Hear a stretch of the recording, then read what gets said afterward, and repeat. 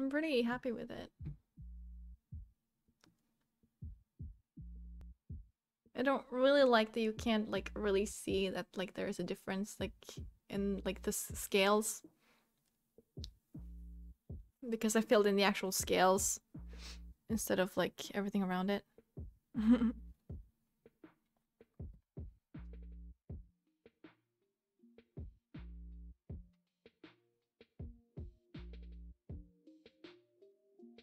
Yeah, I wanted it to be like really simple, you know? So I tried like various versions and stuff. And in the end I landed on this, which I'm perfectly content with.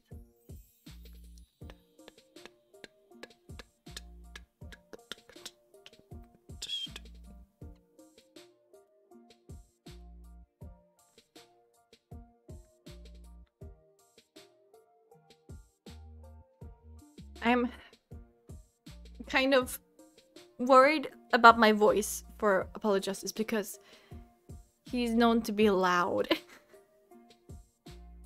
Like he yells a lot.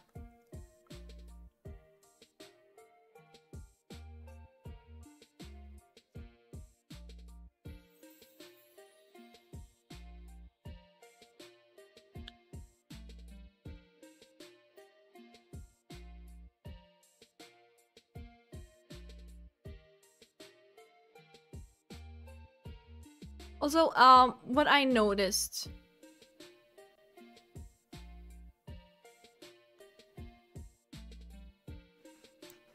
I thought you said eat his boy, he yelled, and I'm like, huh? What did you mean? So, you're ready then, Fleur? For me to start a new game?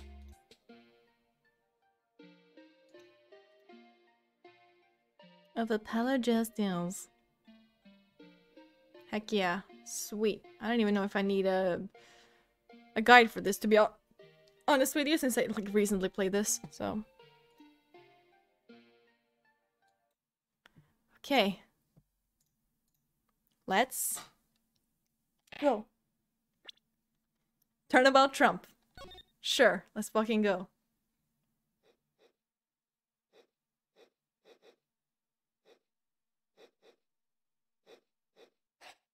Also Biden.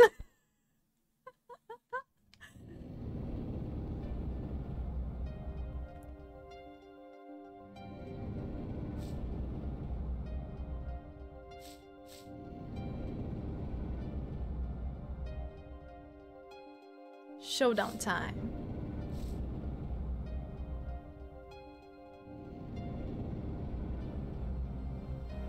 You lose.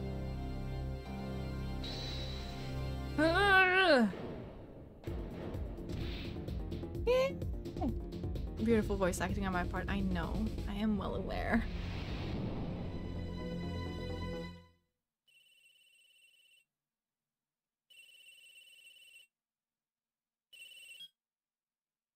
I seem to be in a bit of trouble.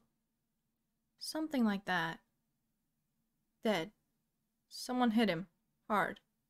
Me? Please. The cops should be here any minute. I'm in your hands. Should it come to that.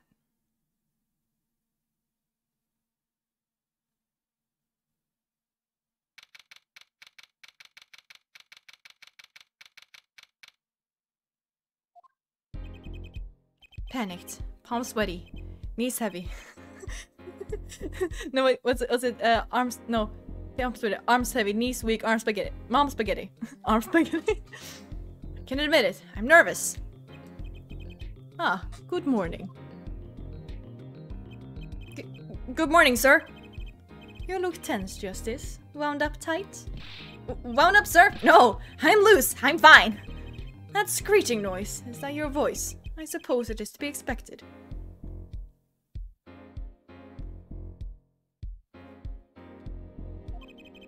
Your first trial, and it's a homicide, I guess. Justice doesn't start small, huh? I'm fine! I got up at 5 AM to do my Course of Steel voice workout. I'm fine! Ah, that explains it. I did detect a certain rasping quality to your screech. I overdid it again. As you know, Your client today is a good friend of mine. I wouldn't want to let him down, if you get my drift. Drift gotten, sir! I'm all over that drift! As it happens, I dined with him the night of the murder. We can't let this case fall through. Yes! Yes! I'm fine, sir! One more thing. Don't say you're fine quite so much. People might take you the wrong way. I'll be preparing our case. You might want to introduce yourself to the client. My name is Apollo Justice. If it isn't clear already, I'm a new attorney. And today is my first trial. Not that I'm worried or anything. The defendant has been accused of murder. My boss wants to help him out, of course, and so do I. I mean, there's no way he did it. Not him. No way.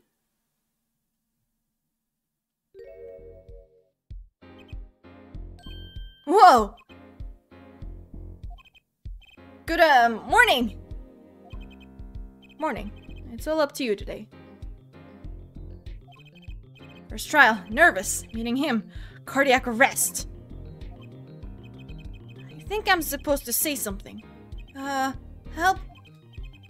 So you're... Fine! I'm fine! Huh. Mr. Fine, is it? Huh. I did remember you having an odd name. Well, we're off to a great start. Are you sure you're okay? I mean, with me? Mr. Gavin is a top-notch defense attorney. And he's your friend, so why... We'll see. You can do it. Be confident. I'm really sorry this happened to you. I mean, It's time. Shall we? Yes, sir! Okay, I need to focus. First trial. Here comes justice.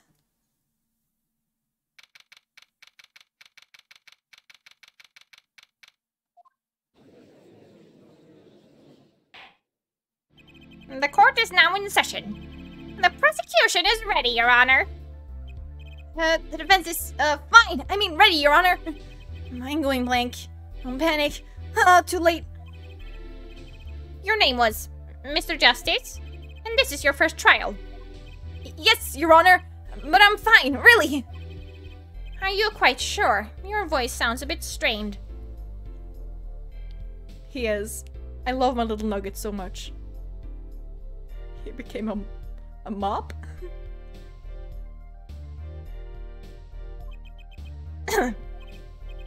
Ahem. Mr. Gavin. Yes, Your Honor. I was under the impression that you would be heading up this case.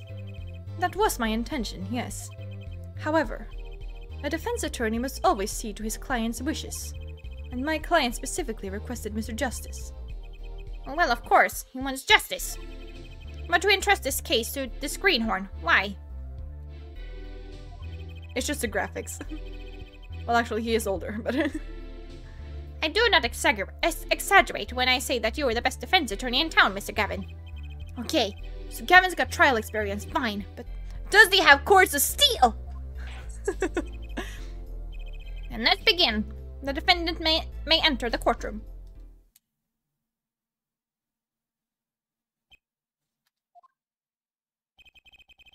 This is truly an unfortunate turn of events. I'm sorry we had to meet again under these circumstances. Long time no see, Mr. Wright. Let's put the past behind us, shall we? These days, I'm merely Phoenix Wright. Piano player. Just waiting for the stream to catch up.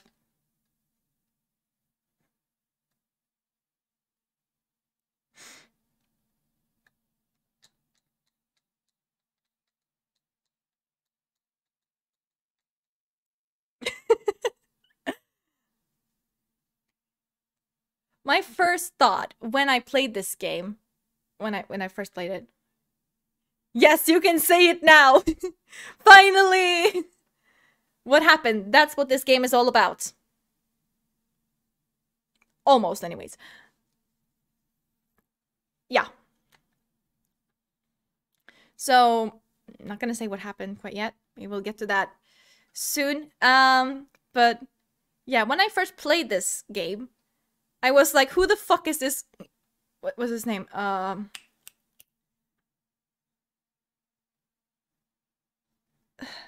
I fucking know his name! Why did I forget about it just- Oh my god, I was-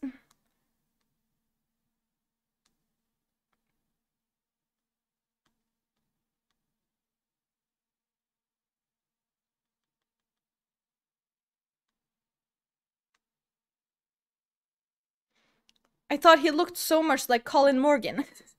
And I was like, who is this Colin Morgan looking motherfucker? And it was a Mr. Right, and I'm like, oh, Phoenix?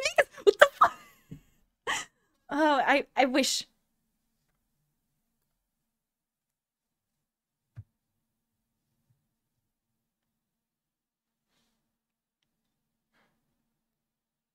Oh my god. Oh, you have no idea what you're in for. You're in for a journey. Mr. Wright, how could this have happened? I won't speak of it further then. If the prosecution would be so kind as to explain the charges, Mr. Payne? To think, I saw you enter this room a fresh attorney, and now I'll see you leave in chains. Ah, Winston Payne. Subtle as ever, I see. Ahem! The crime occurred at the Borscht Ball Club, a Russian restaurant. The defendant, Phoenix Wright, the victim, a customer, and he hit him, wham, on the head, smack, killed him cold. A customer at the restaurant, you say? And the defendant, you say he was the pianist for the club, it seems. Phoenix Wright, a pianist. This is the weapon that took the victim's life, a bottle of grape juice. Grape juice is apparently our defendant's drink of choice.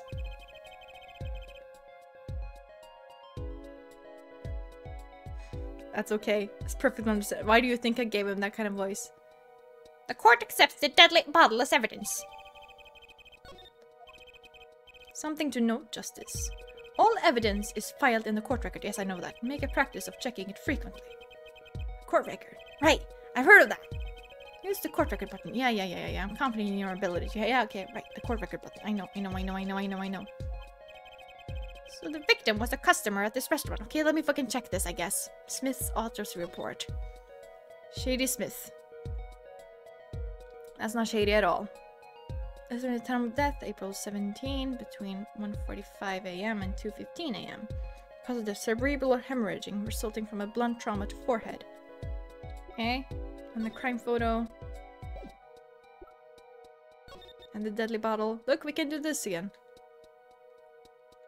Hold on. I know I can tilt it somehow. But I don't know how. That's not it. Grape juice. How long has it been since I drank grape juice? Apparently, it's Mr. Wright's favorite drink. I wonder how well it goes with borscht. Maybe I just can't tilt it quite yet. I haven't learned it or something. I don't know. Because I'm trying all the buttons that I currently have at my disposal and it's not working. And the attorney's badge. Whee!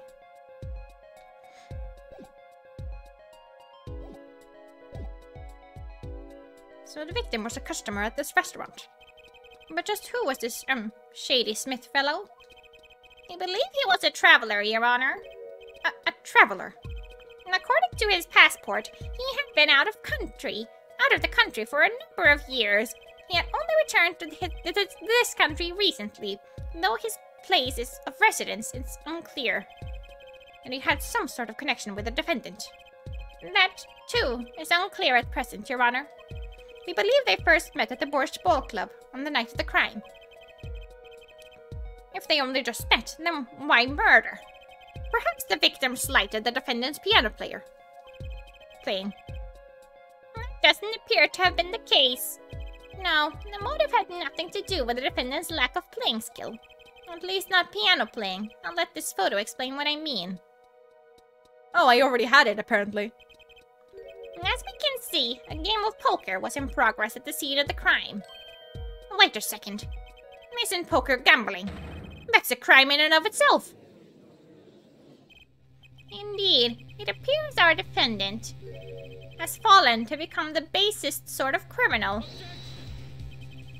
It is true that the defendant was engaged in a game of poker with the victim. Hold on, wait, I gotta open Streamlabs again.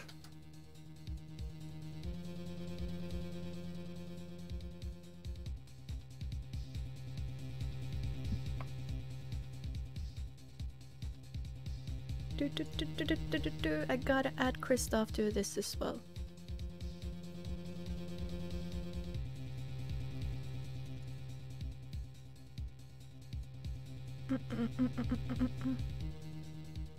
Enable. Save. There we go.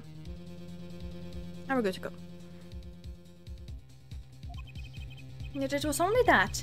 A game. In the purest sense, a competition, Your Honor. A competition? Yes. A test of wits. A silent clash of passions. Only the cards, their backs, wreathed in blue flame, know its final outcome. Come again? The cards on the table had blue backs, Your Honor. I believe the defense was waxing poetic in an attempt to mystify those present and impress women. That will be our first order of business here, then. To find out more about this fatal game of cards. Very well, defendant. You will testify to the court about the poker competition held the night of the crime. My pleasure. This is it. My first trial. Here goes nothing.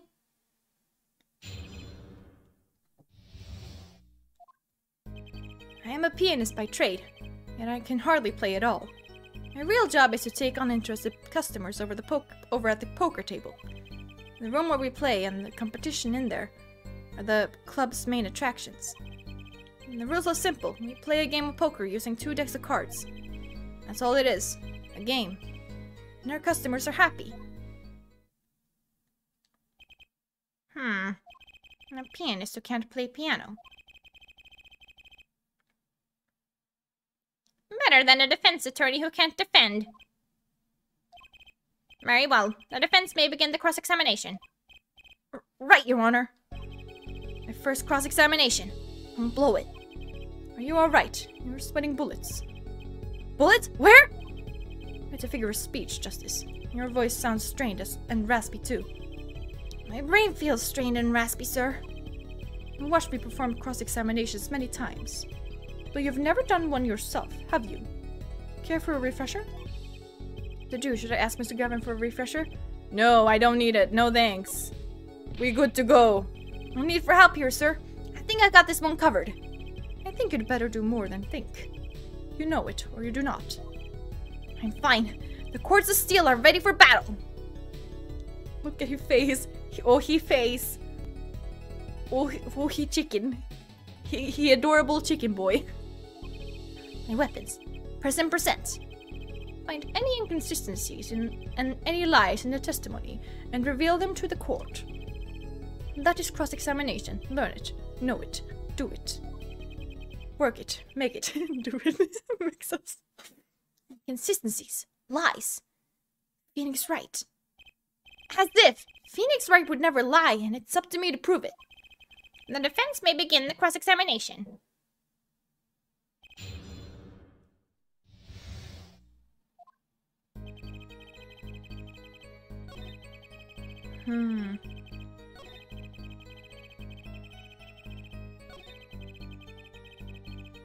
Two decks of cards.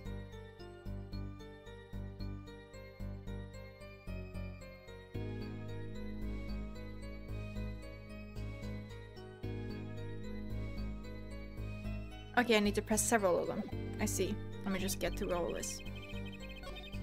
Can't imagine Mr. Wright lying in a testimony. Isn't it a little early to be jumping to conclusions? This is your first cross-examination. Take it slow. If you need more information, don't forget to press. Skull necklace. Right. I got it. I'm fine. Time to listen to the testimony again.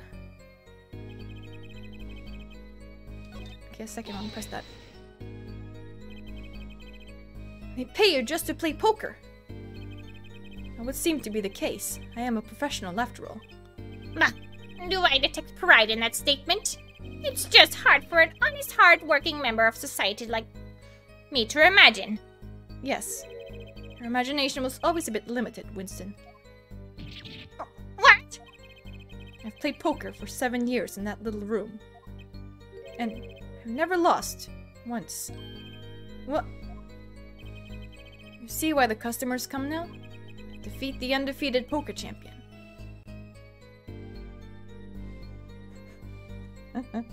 He won't eat it. Why does that say Papa? Because why not? It also has the same badge that Emma has on her clothes, or had on her clothes, I guess.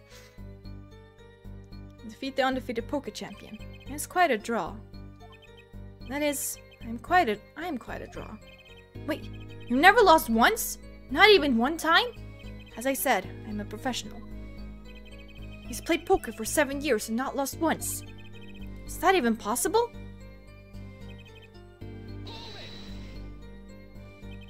The room in the crime scene photo is an attraction. It has quite a history, actually.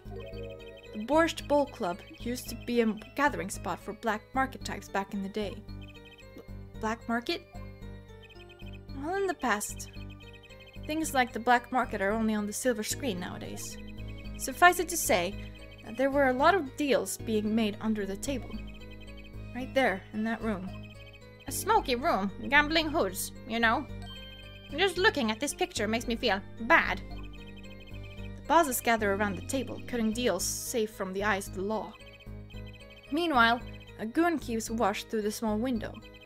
I can practically picture it now. The window does look like it would be good for keeping a lookout up, but little else. Brr. The room had a few other tricks to it. It was common knowledge to our regulars. At any rate, they had come to play poker in a room steeped in history.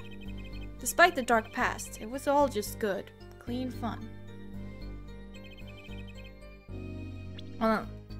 I can't check my profiles yet. Okay, whatever. 2 decks of cards. A simple measure to prevent cheating. If you alternate 2 decks, no one can slip in cards. There's something else I noticed. In addition to the cards on the table, there are some lying scattered on the floor. Precisely. Cards on the table, cards upon the floor, each one forming a complete deck. A crime scene painted blue by a sad sweep of cards. It's poetic, really. Incidentally, we used 2 types of cards at the club. One deck of cards was red, the other blue. As I recall, in poker you make 5 card hands.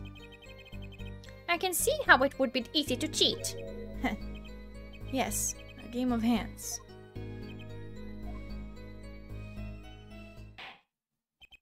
This competition you're talking about. I believe the court understands the nature of the game sufficiently. That's right! It was a simple game after all. Are you sure? Huh? People are not murdered over simple games, Mr. Justice. Defendant, you were in the room the very moment the crime occurred. Yet you claim no connection to the crime. That's strange. What's strange? I was testifying about the competition that night. Asking me about the crime at this point is against the rules, Your Honor. Of course, I expected to hear a cry of objection from the defense. I completely let that one slip by. Don't despair yet, Justice. Sir? Right. There's something I'd like make clear, namely, your connection to the case at hand, and I'd like to hear it from you. Sure, why not? Very well. The defendant will amend his testimony. Just one little press. And I got myself a whole new testimony. I plead silence regarding the murder, but I will say I never touched the murder weapon.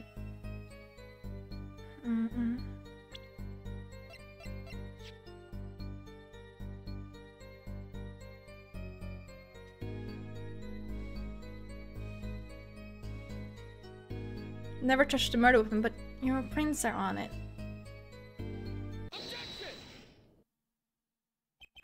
So you say you didn't touch the murder weapon? This grape juice bottle, right? So I said.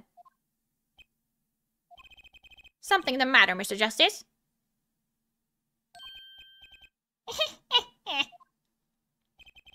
Too bad our new defense attorney never learned how to play dumb. What's this, Mr. Payne? I examined the bottle in question, you see, and it was covered with the defendant's fingerprints. A Paolo scram. He scram. Objection!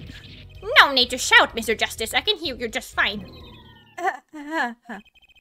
Excess yelling can damage the judge's ears. End our case. But what about my quartz of steel? Anyway, what's so strange about fingerprints on a bottle in a restaurant? Well, that's true. The prints alone don't prove...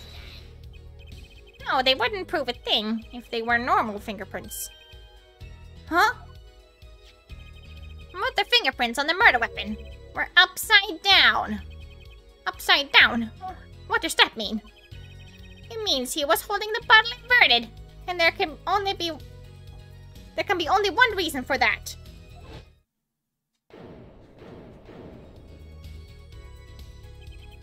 Yes. To bring someone with a bottle.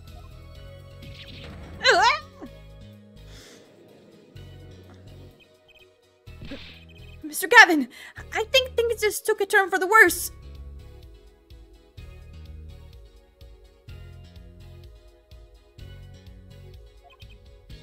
Oh, I see no problem, Justice. Huh? The only thing that matters is the truth. There's a good reason for everything, you'll see.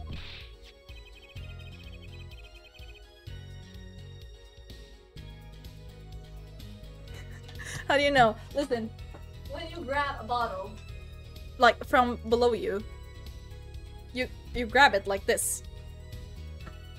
I would know, because I have plenty of bottles. Just Coke bottles.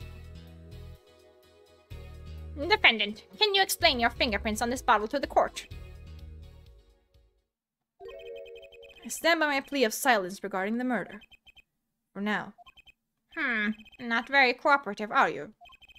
This could hurt your case. I'm sure he's uncooperative because he's hiding something. There must be some reason. Your Honor, you seem to have forgotten something. And what might that be, Mr. Gavin? On the night of the crime, who was it who reported the murder to the police? Reported? Well, that was the defendant, Mr. Wright, but still, that...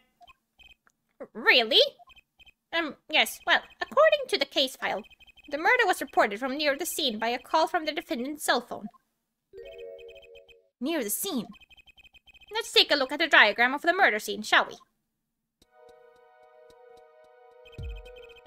The victim was murdered in a small room in the basement 2 floors down from ground level. Of course, cell phones can't get reception so far down. The defendant used the stairs in this hallway to go above the ground. The call came from the first floor of the restaurant. I see, and this is the phone that made the call. The defendant could have just fled the scene of the crime if he so chose. But he fulfilled his duty as a citizen and reported it to the authorities. And you claim he is being uncooperative. I say, Mr. Gavin, better not waste this. I think the prosecution has toyed with our client enough for the time being. Toyed?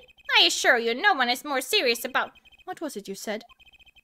The defendant was in the room the very moment that the crime occurred. How can you possibly know this? That's a good question. How indeed?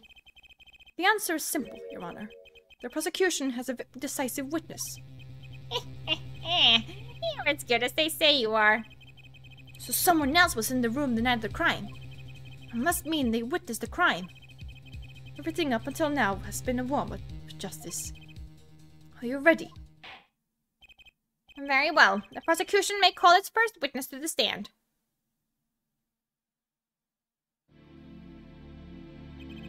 The witness will state her name and profession. Hold on just a moment. Where's the witness? I surmise that she has been frightened by the defense's demonic-looking horns. I used a little hair gel. Relax, people. Have no fear. If any horns point in your direction, this court will cut them off. You... sure.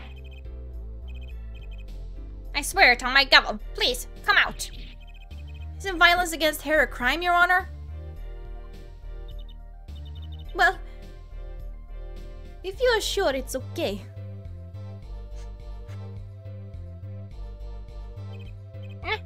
Now, the prosecution. Oh, wait a minute. Would the prosecution care to explain the witness's, paraphernalia? Yes. She is a professional, Your Honor. Those are merely the tools of her trade. And that would be... My name is Olga Orly. I am employed as a waitress in Worst Bull Club restaurant. Then... why the camera? Of course, it is my pride to serve borscht that is naming a restaurant. But I also perform, how is said, other service. Other service, huh? A Russian performing other service. Really? Really now? I wonder what that could be. I take it one of those other services is taking the customers' pictures. Duh. Like, for example, this one. That's the defendant. Indeed, on the night of the murder. Man in white hat is one who was gone kaput. Indeed, that is the victim. Order! Order! This is quite a piece of evidence to casually drop into our laps. It's rigging elections. It is same way as I drop bowl of borscht on laps of customers, casually. Then the court will casually accept this new evidence.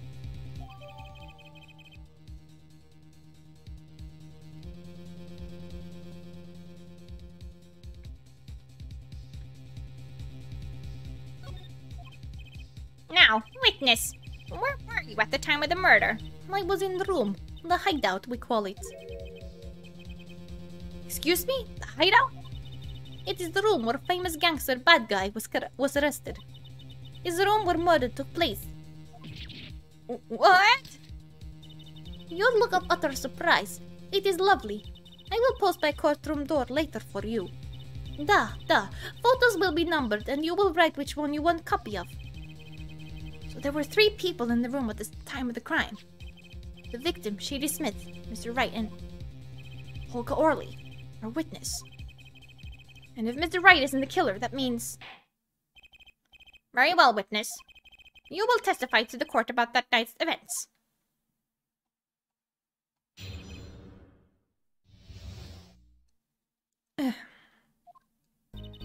That night, customer asked me to deal cards for game. It was cold. Both players played with hats on. The victim, he plays whole time with his hand on locket at his neck. Then last hand is done, but something terrible has happened. The man flew at victim and is strangling him to death. Strangling him? I thought it was hit. Incidentally, who won the game? Isn't it obvious? The winner was the victim, Mr. Smith. That's ridiculous! Because Mr. Wright can't lose! Justice, maybe you can come up with a more legitimate objection. But he hadn't lost in 7 years! Take it from me, kid. It happens. I didn't lose a case my first 7 years as prosecutor, either. Incidentally, I have some evidence here.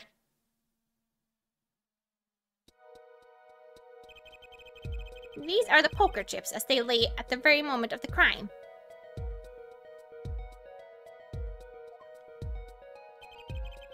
The hand and chips on this side belong to the defendant, Mr. Wright. Those on the far side belong to the victim, Mr. Smith.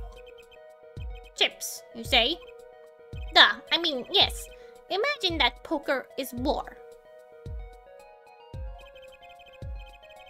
Your hand is your army, and the chips are the spoils. I know that. After all, in my youth, I was known as the poker head of courtroom number 3. I think he means poker face. There we go. Oh, God. Looking at this picture, it does seem that most of the chips are on the victim's side of the table. Very well. The defense may cross-examine the witness.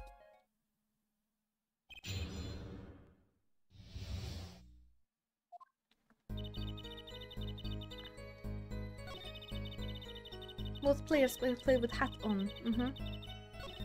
Last time he's done, but something terrible has happened. The man flew at the victim and strangling him to death. Oh, really? What? Dumbass. Ah. Okay. Okay, we get it! Hold on, wait. Thank you. No. Ah! Okay, whatever. Yeah, I got it. This and the autopsy report, dumbass. Really? Strangle, you say? That's odd. Duh. Normal customers only choke on borscht. No, I mean this report shows that the victim died of a blow to the head. Miss Orley! Really now? Did you witness the crime? I love her, actually. Like, she's so cute. Cute little Russian. Looking at the picture, it doesn't seem like he was hit. He's still wearing his hat and everything. Yet, it is a fact that he was hit, Your Honor. Here's a photo we took of the victim with his hat off during our investigation. Well, that's quite shocking, isn't it? This head certainly was hit. But, I have seen it happen. The defendant, he lunged at victim, his neck. Oh, really, Miss Orley? I think I've caught you in your own lie this time. Justice, I admire your enthusiasm, but perhaps you should think this through once more. What do you mean? I found a contradiction. There's one more thing in her testimony that troubles me. Very well. It seems we should continue the cross-examination. There's such a thing as thinking too much. This horse is dead. Let's stop beating it. There's such a thing as thinking aloud too much, too. Okay.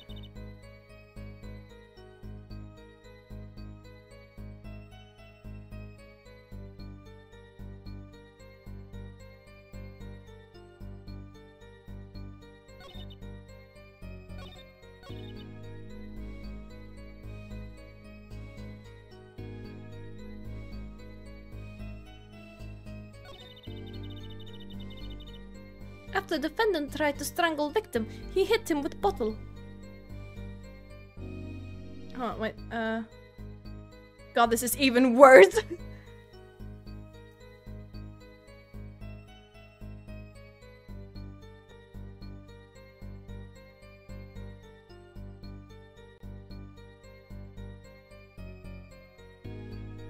Yeah, okay.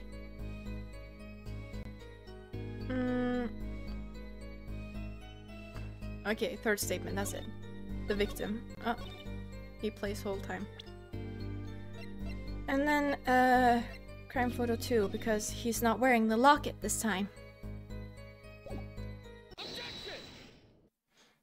I'm not gonna play with the guide. It plays with guide anyway. You know, there was one curious part in her testimony, just like Mr. Gavin said. But what does it mean? Mr. Justice, would you care to explain what it is you're thinking so intensely about? Recall the testimony, Your Honor. The victim played with his hand on locket at his neck, I believe she said. I hope you aren't about to raise an objection to the witness's grammar. No, but look at this photograph. Look at this photograph! Do you see a locket on the victim's neck? Well done, Justice. I'm impressed. I knew you'd be able to handle this. But what does it mean? If we are to believe this witness' testimony as is, then the locket disappeared following the victim's death. Lockets don't just disappear, Your Honor. It's quite simple when you think about it. If the locket is gone, someone must have taken it off, no? Taken it off? Wait, you don't mean... The defendant wasn't strangling the victim at all. He was taking off his locket. Wouldn't that explain it? Huh?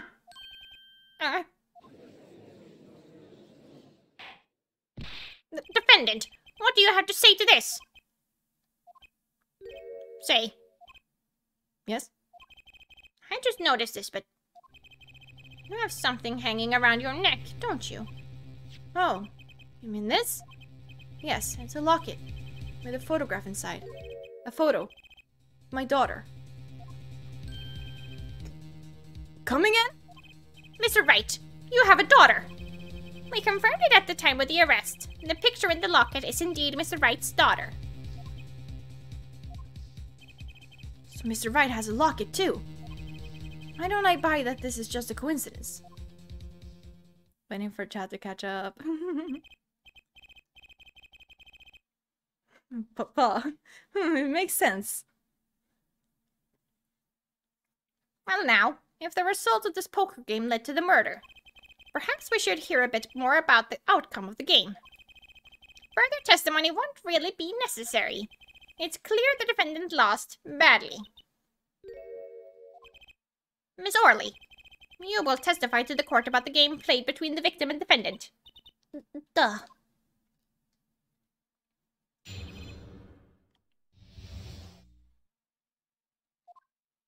The game began with 3,500 points in chip for each man.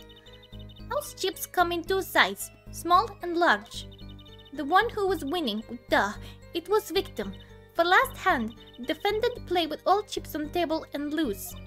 The moment loss was decided, defendant grabs bottle from table and...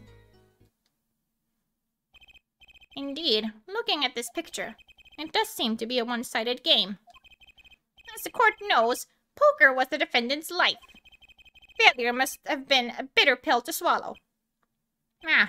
How many times have I heard these words? I'd done it in a fit of anger, Your Honor, and now I regret what I done. A common tale, but true. He thinks the judge watches too many old court movies. Mr. Wright said he hasn't lost in 7 years.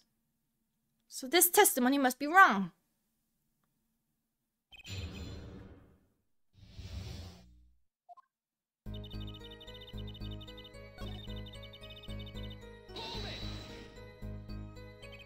Are the chips in this photo?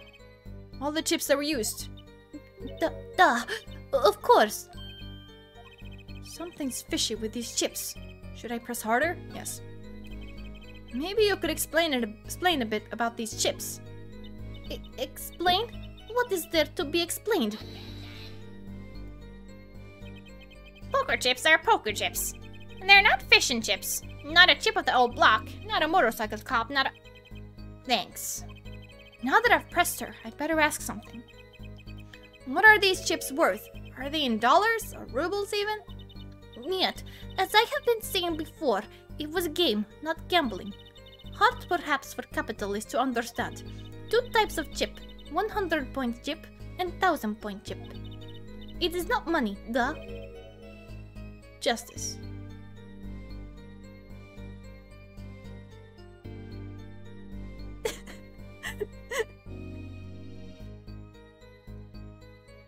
When you think of chips? Sir, don't you find her comment interesting? More ways than one, sir. I'd have it added to her testimony myself. Well, does the defense want the witness to add it to her testimony? Yes. Do. Yes, I do think this deserves further scrutiny. Add it to the testimony. I wish I knew where I was going with this. I know exactly where I'm going with this, baby boy. It's fine. Very well, witness. If you would be so kind. Your Honor. One kind of chip is worth 100 points, the other kind is worth 1000, 2 kinds in all. Okay, so how much did you say that they were worth? The total was 3,500. So, if we count these, one is worth 100 and one is worth 1,000, right? So,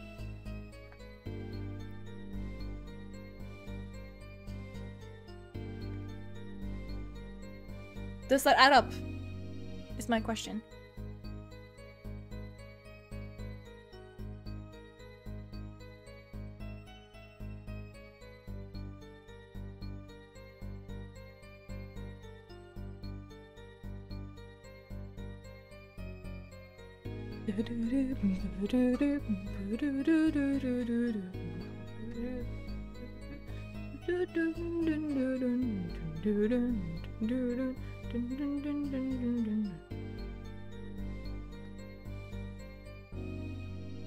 how many are there? There are 1, 2, 3, 4, 5, 6, 7, 8, 9, 10.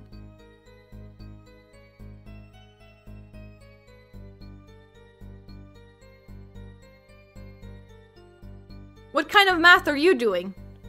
There are 10 big ones.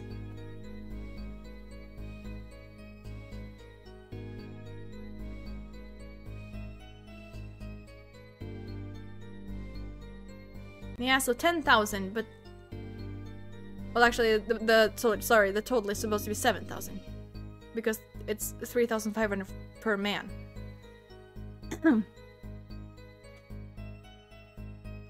So, if there are 10,000...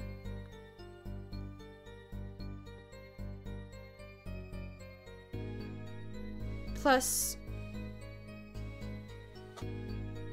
600...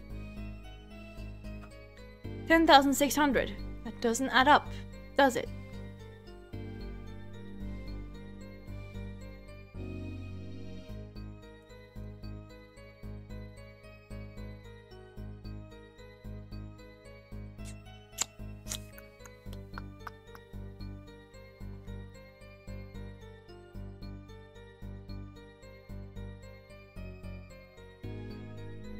Listen, this is easy math, okay? But, so, we know that...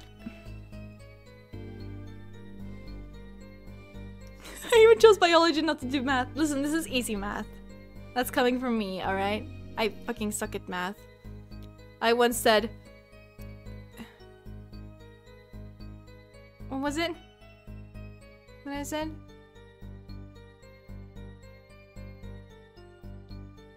Two times 8 is 40 or something. I said some bullshit like that anyways. Okay. So if we assume the biggest one is the biggest amount, so 1,000, and then we have 10,600, but that doesn't add up. But what if we use the smaller ones and consider them the 1,000 chips? Then it's 1, 2, 3, 4, 5, 6,000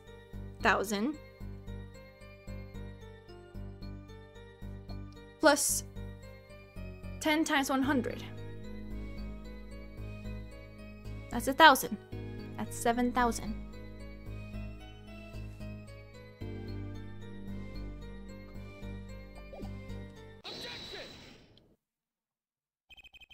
I'm sure it was the victim who won.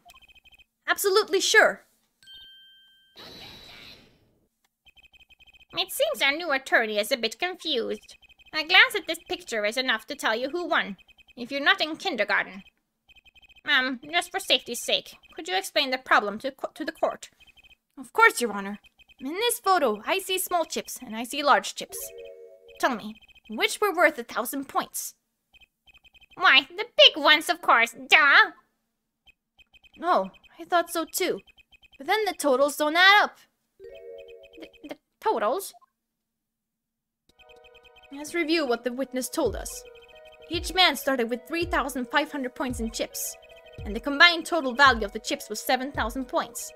Yes, if my calculations are correct. Let's see, 3 plus 1 carry the 5. They are, Your Honor.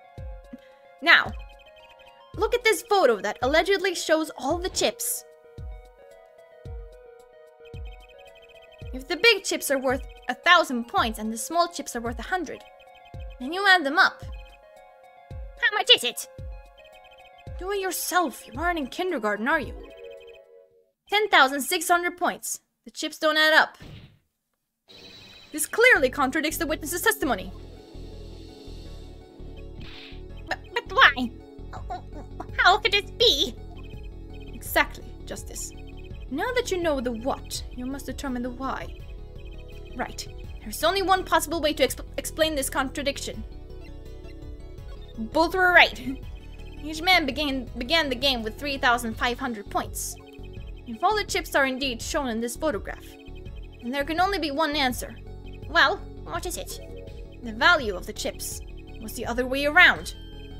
What? Want to know what I think? The small chips were worth 1,000 points, not the big ones. Madness! Utter madness! Show me that photograph of the chips again. There are 6 small chips and 10 large chips. Why, that does make 7,000 points when you add them up. Excellent work, Justice. It's almost as though you figured it out by yourself. Well, I'm just glad I was the one who said it. Go to sleep. Good night. But wait! The value of the chips may be different, but that changes nothing. Indeed, the victim did have the larger number of chips still. Ah! Exactly. If the small chips are 1,000 points and the large chips are 100, let's do a little math. Add up the points for each side of the table. Yeah. The victim, Mr. Smith, had 2,900 points, and the defendant had 4,100 points. Well now, it seems that Mr. Wright was winning that night after all. That's impossible! My client had even less reason to kill the victim. After all, he was winning. Yeah. Ha! Get him, Apollo!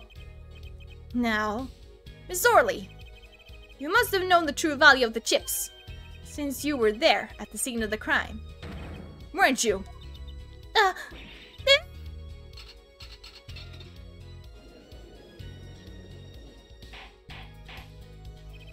Order! Order! It appears our defendant has lost his motive, and Mr. Wright's supposed defeat never happened.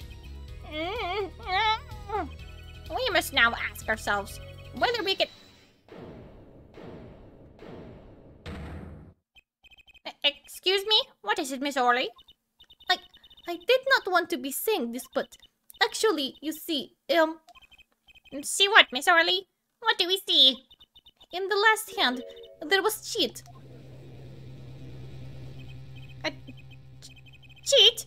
You don't mean a trick? Wait, or do you mean a scam? They're all the same thing. Yes, there was cheat in the last hand. That is why game ends with chips chips as they are. Great, just great. First we have lying, now cheating. Well, this case certainly has taken a turn for the interesting. Witness, you will please testify to the court. Tell us about this cheating in the final hand.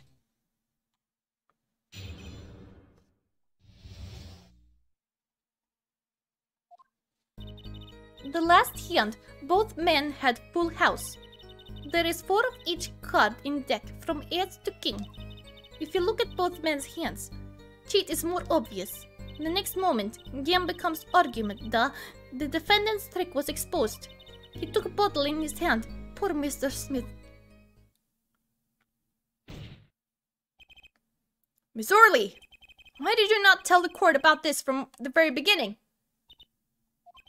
I thought I smelled a cover-up here. Well, folks, it's time to throw back the covers. A full house is a very high-scoring hand. Not easy to make, in my experience. That alone is enough to suspect less than scrupulous tactics. Mr. Gavin? What's a full house? Lawyers these days. You don't know your poker? I can say this bodes well for your case, or career. What is this? Some kind of secret court poker ring? Justice, you know the terms 1 pair, 2 pair, and 3 of a kind, yes? Yeah, no problem. 2 cards with the same number makes a pair, and 3 makes 3 of a kind. Good. Now picture a hand with 1 pair and 1 3 of a kind. That's a full house. I guess that makes the Yahtzee? That doesn't sound very easy to make, does it? You can see each player's hand in this photo. How? They both have full houses.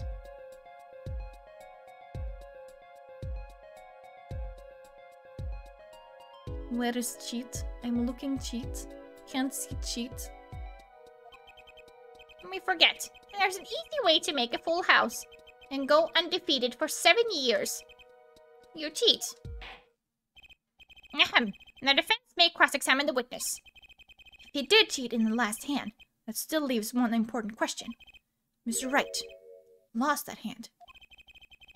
Who's ever heard of a professional con man losing when they cheat?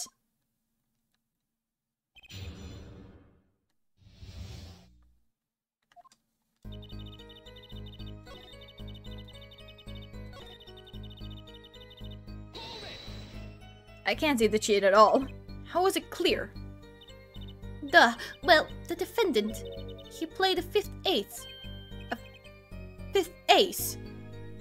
I still remember both hands very well.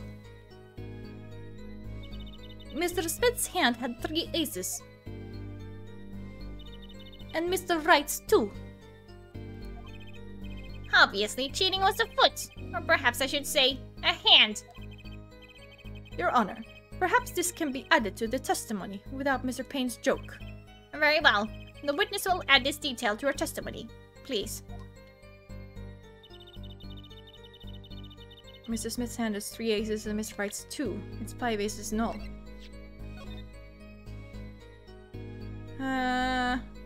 I can't really see that. I see 4 aces, and they're none of the same one. Objection! It appears the witness is mistaken. Mistaken? But my name...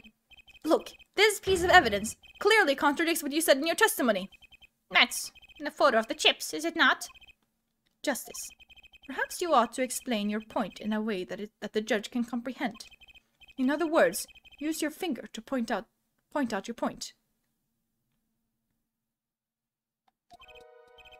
Yes, please point out the contradiction in this photo. A particular point contradicts the witness's testimony.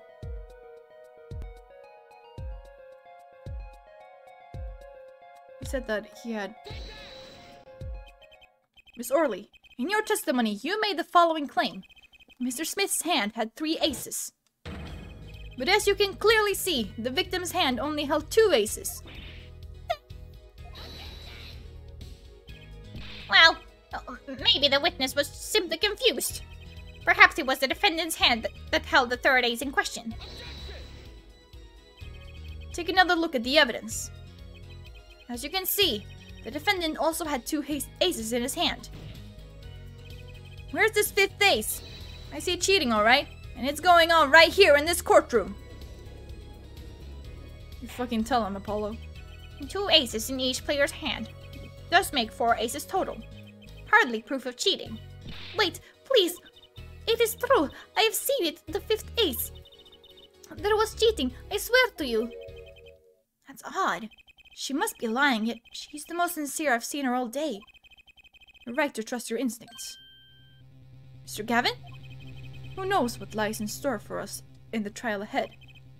Your Honor, if I may, I have a suggestion. What might that be, Mr. Gavin? If you don't mind, perhaps we might examine the actual cards. The cards? Mr. Payne. Oh, yes? The players' hands that night were set aside as evidence, were they not? The defense would like to request that the cards be shown to the court. Very well, the prosecution will submit this evidence. Which will you examine, the victim's cards or the defendant's cards? These cards don't prove cheating was going on. Nothing will. Now which of these hands is more suspicious? Victim's hand. It was the victim's hand that changed over the course of the witness's testimony. The defense requests time to examine Mr. Smith's cards. Very well. Mr. Payne, if you would. Very well. Well, time's a-wasting. Get to it, Justice. Yes, sir! Yeah, I know how to examine evidence. Okay, now I can use the dials. Cool. Cool. Okay, let's do this.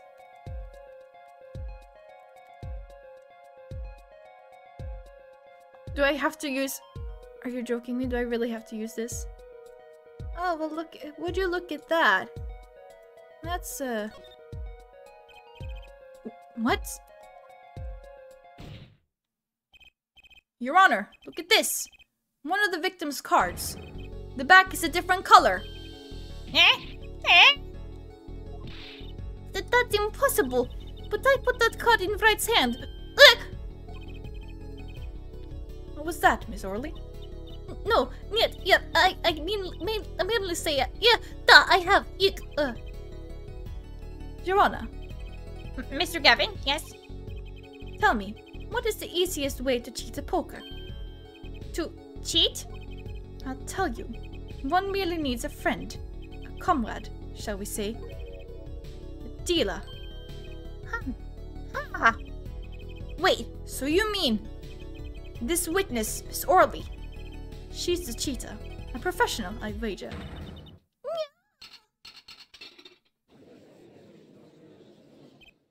order, order.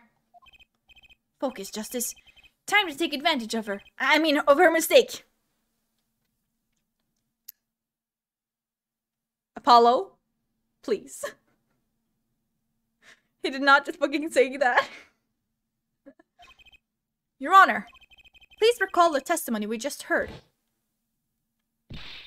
That's impossible, but I put that card in Wright's hand.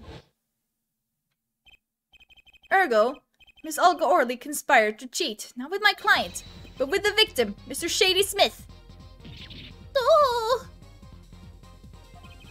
Not only did she cheat, she cheated poorly.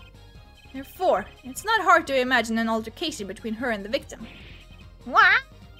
Wait, you don't mean... The defense isn't accusing the witness, Miss Olga Orley, are you? And for justice, there were 3 people in the room at the time of the incident. And if Mr. Wright isn't guilty, that means I am. The defense accuses the witness, Miss Olga Orley, of murder.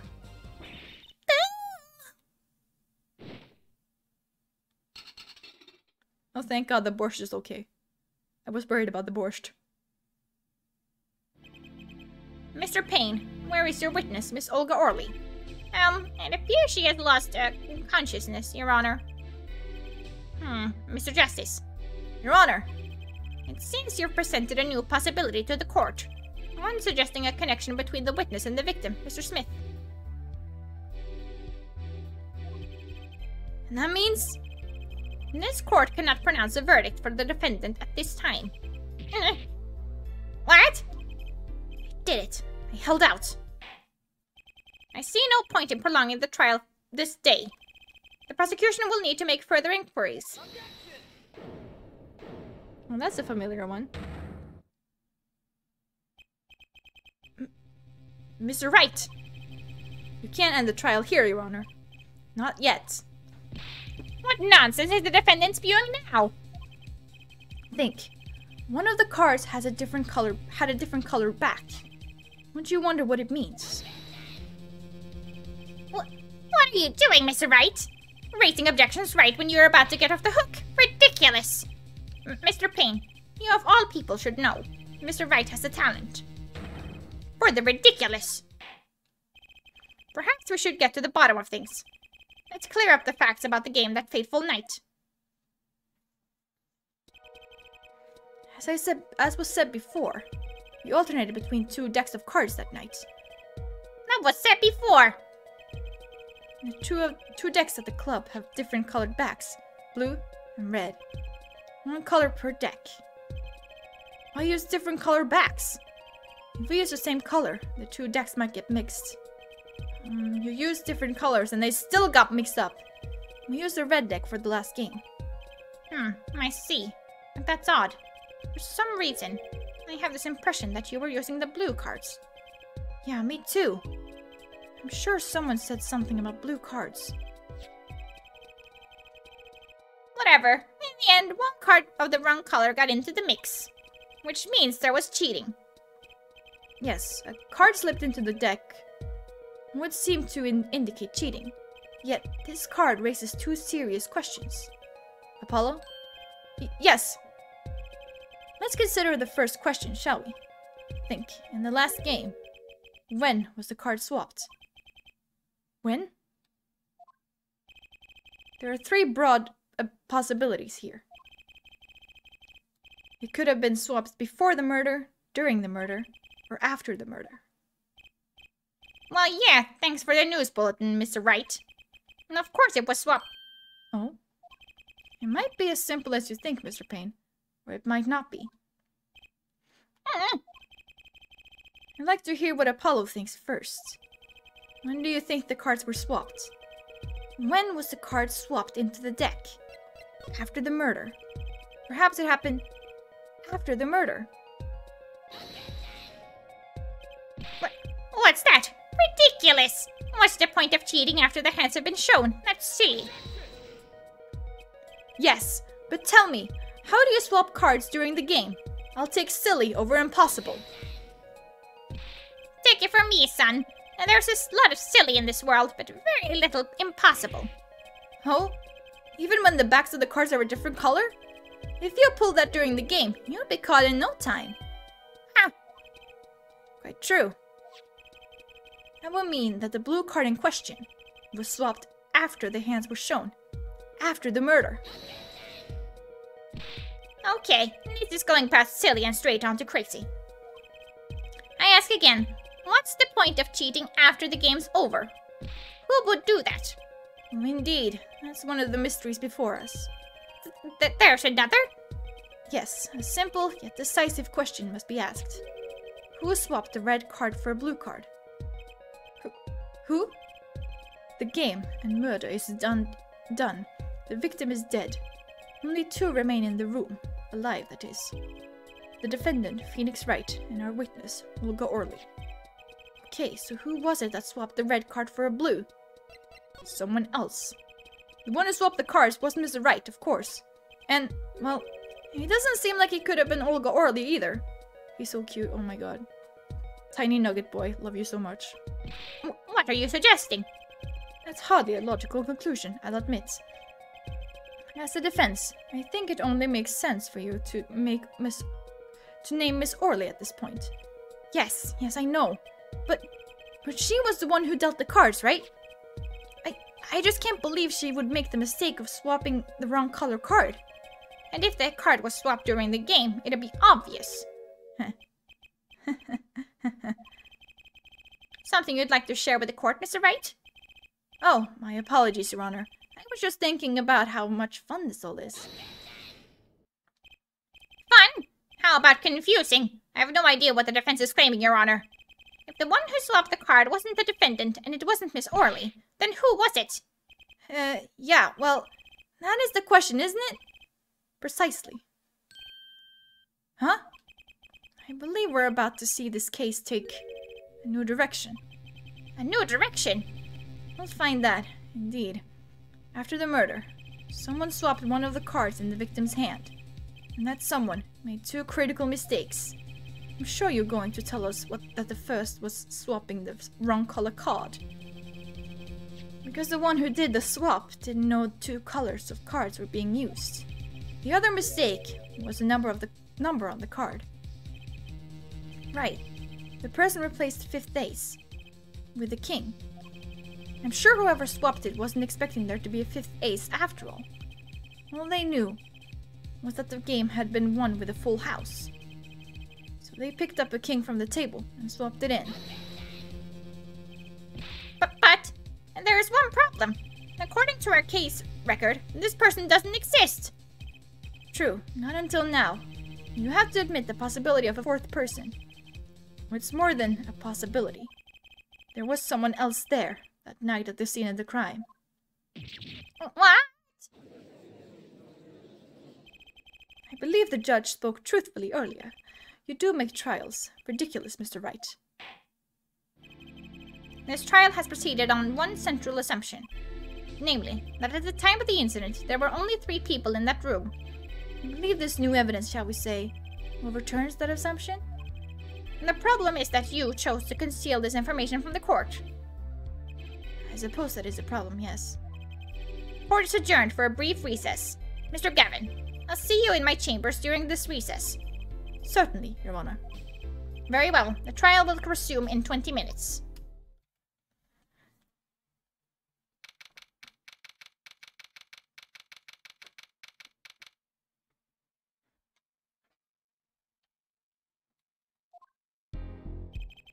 That was quite unexpected, Mr. Wright. To suddenly claim there was another person at the scene of the crime like that. I must ask, is it the truth? Well now, I think you would know the answer to that. Ah, being mysterious, are we? Sadly, I have no time for mysteries. I'd only ask you leave the defending to your defense in the future. Otherwise, I cannot guarantee the outcome. See, you haven't mellowed out one bit, Kristoff. Justice. Yes, sir! The judge has summoned me to his chambers, so carry on without me. You did well, Apollo. Can I ask you something? Sure. That locket you wear, is that really yours, Mr. Wright? Oh, you're wondering about the victim's disappearing locket. Here, you can take a look at it. There's a picture of my daughter in there.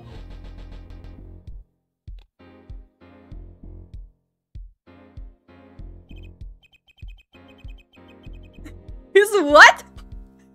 I'm just surprised to hear you have a daughter. Most people are. Perhaps you'll meet her one of these days. Excuse me? One more question. The one who cheated that night, was it you? What do you think? Huh? You know what happened 7 years ago, what I did.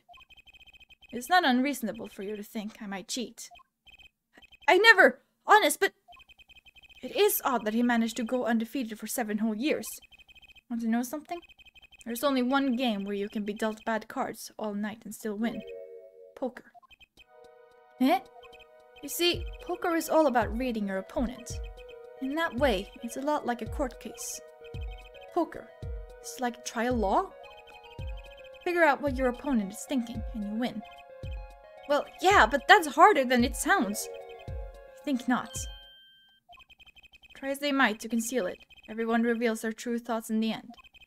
Your body language can become a valuable source of information. You're kidding! A witness, for instance, Miss Orley.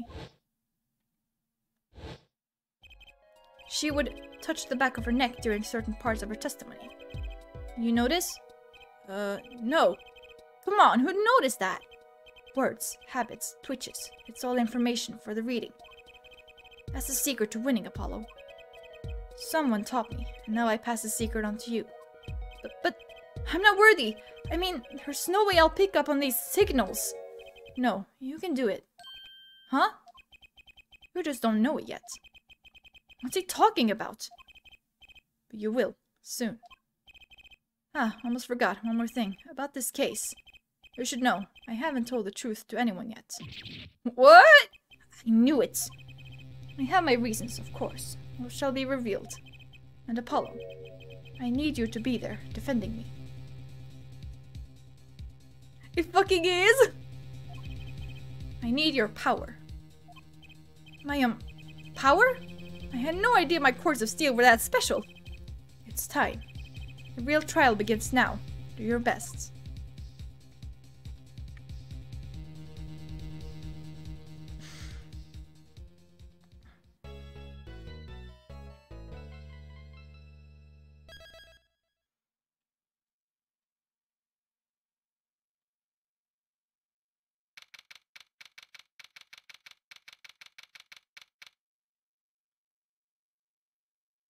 So, who do you reckon is the mother?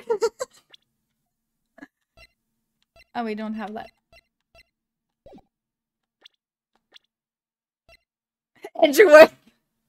Okay, so he is 33 now, and he was 26 in the last main game. Whoa. Okay.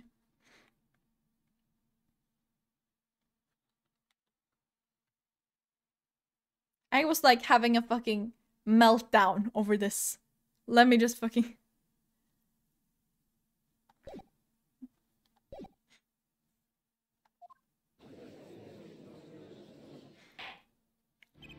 It cannot be Maya.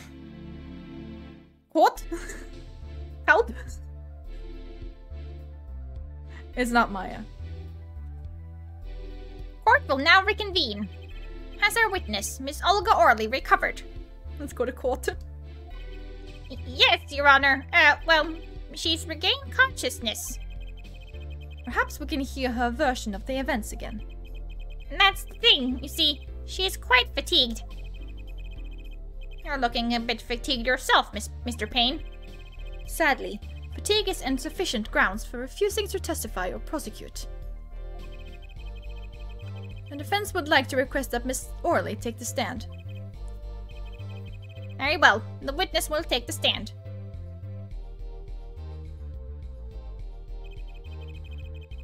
Perhaps you could repeat your name and profession. Or perhaps you'd rather admit that you're a poor liar and a poorer loser. Not. Name's Olga Orley. That's the truth. I'm a pro dealer. People call me Olga Quickfingers Orley. Oh? Oh, really? Want to know something else? I'm not really Russian, and my last name sounds like oh really. There, that's the truth. I hope you're satisfied. Witness, you will tell the court what you were really up to that night. Fine, I'll talk. We had a plan, see? Let me remind you that you are currently under oath. Any further fabrications will have serious consequences. Fine. Like I said, I'm a pro. That guy, Smith, hired me to do what I do best. I was planted at the Borscht Bowl Club several days prior to the night of the game, as a waitress. So you were in cahoots with the victim. Not that he needed my help. Smith is a well-known poker player in some circles, but winning wasn't the main purpose of this game. It was about destroying a legend, the unbeatable Phoenix Wright. The plan was simple, elegant really. You see, we set up a trap of sorts. I was to plant a card in Wright's pocket beforehand, and then deal 5 aces during one of their games. When their hands were revealed, Smith would call him out and search Wright. He would then pull out the planted card and the trap would snap shut. You swapped the cards! Exposed as a cheater and losing on top of it, it would have made a great double play. Just like that, the legend would be dashed to pieces. Indeed. Getting caught red-handed at cheating would cast doubt on all his prior wins. A 7-year legend, destroyed by one little card. That was the plan. Oh really, Orley? How droll. But it appears you made quite the mistake. A mistake? I agree. The trap was elegant. Yet, what happened to that planted card? Hey, that's right! He's lucky, I'll give him that. You had to be to slip free from the trap laid by Olga Quickfingers Orley. Oh, really? The witness would be much cuter if she dispensed with the evil's mastermind shtick. Cute? Who wants to be cute? I'm not cute. I'm bad. You hear me? Bad. Oh yes, you are. So very bad. And I love you. When you're through being bad, perhaps you could testify to the court. Tell us about this trap and how it was sprung.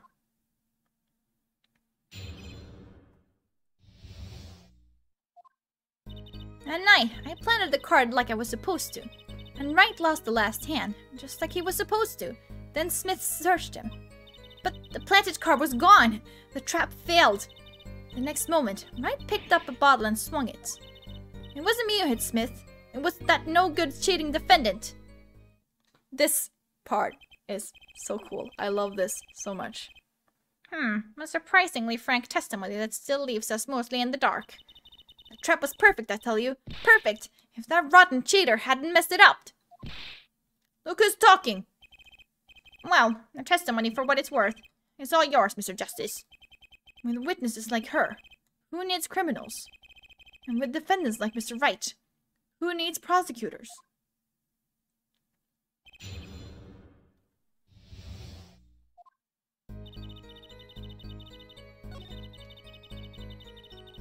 No, it's not quite yet.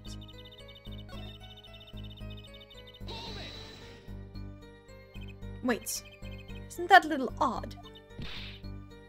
What's odd? You searched Mr. Wright, thoroughly and found nothing. Which means he didn't cheat, which means he had no reason to strike the victim. Well...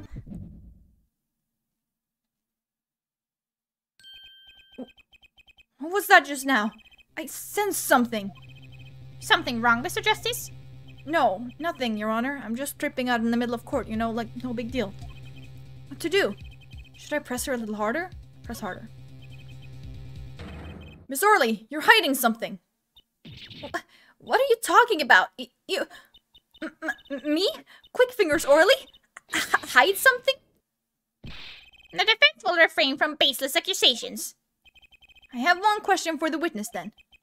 You say you saw the moment the defendant hit the victim. Is this true? Of course it's true. I did see it, honest. I saw it when Wright hit him. I saw it with my own eyes. What's this weird vibe I'm getting? A witness, for instance, Miss Orley. She would touch the back of her neck during certain parts of her testimony. Did you notice? Touching her neck, was it?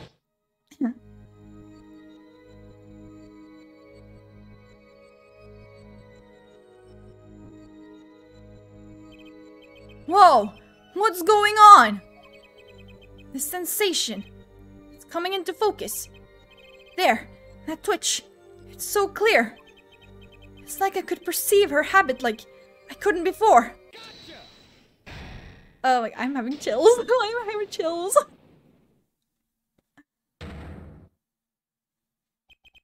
Miss Orley. Perhaps you're unaware of this yourself. Unaware of what? Whenever you get to a certain part of your testimony, you touch the back of your neck with your left hand. My neck? So what? What indeed, Justice? I hadn't noticed anything of the sort. When she says that part of the testimony, she's subconsciously recalling something. Her body reacts to the memory, and she touches her neck. I'm sure of it. A memory? Would someone care to explain what he's babbling about? This is highly unusual. But let's ask the defense. You claim the witness is remembering something. Maybe you have evidence of this memory to show us. Her habit is scratching her neck whenever she talks about the moment of the crime. So what would remind her most of the moment of the crime? Miss Orley, whenever you recall the crime that night, you scratch your neck. I've noticed it happens when you think about the moment of the crime. There must be some reason behind this habit of yours. I believe the weapon that left an erasable impression on your neck was this. Whenever she talks about the moment of the crime, she touches her neck. Yeah, you've already said it like 5 times. And what reminds us more of that moment than this bottle? The murder weapon! But something doesn't fit. If you were only the witness to the crime, why would that make you touch your neck like you're in pain? What's he talking about now?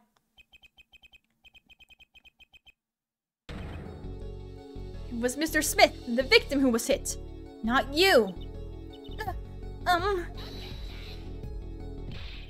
This is a cross-examination, not a wild conjecture. The witness's habits, they're completely irrelevant. Justice, I'll admit, I'm a bit confused myself. This is certainly a unique cross-examination. I'll explain later, just trust me. Now is our only chance to break her. Miss Orley, please testify in detail about the moment of the crime. The very moment. Yet, I am knowing nothing. We know you're not Russian. The witness will testify, please. Now. Fine. He's the one who did it. I didn't let him out of my sight until the cops got there. Oh, really? Oh, really, Orley? Miss Orley, we have a record here that clearly contradicts what you said. It states that the police were alerted by a report from the defendant. And we know that the defendant left the room, climbed the stairs, and made that phone call from the first floor of the Borscht Bowl Club. So explain how you kept your eyes on the defendant when he left the room entirely.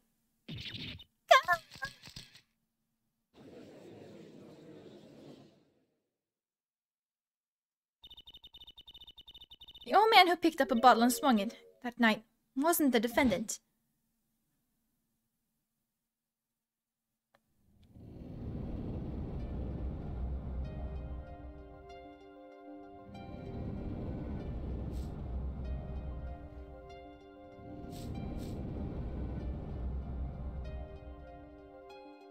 Showdown time. Dirty cheat! Check his pockets, now! It's gone! The card's gone! You lose.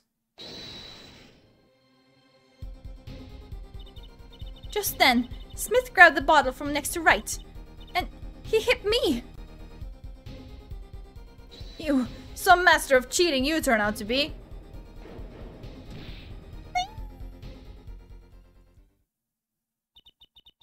When I came to, the victim was already dead, is that it? That's why I couldn't reveal who I really was. If it came out that I was in league with Smith, I'd be a suspect for sure. Well, where does this leave us? Madness! This is madness! I'm dreaming! It must have been me who was hit with the bottle, and I'm imagining all of this.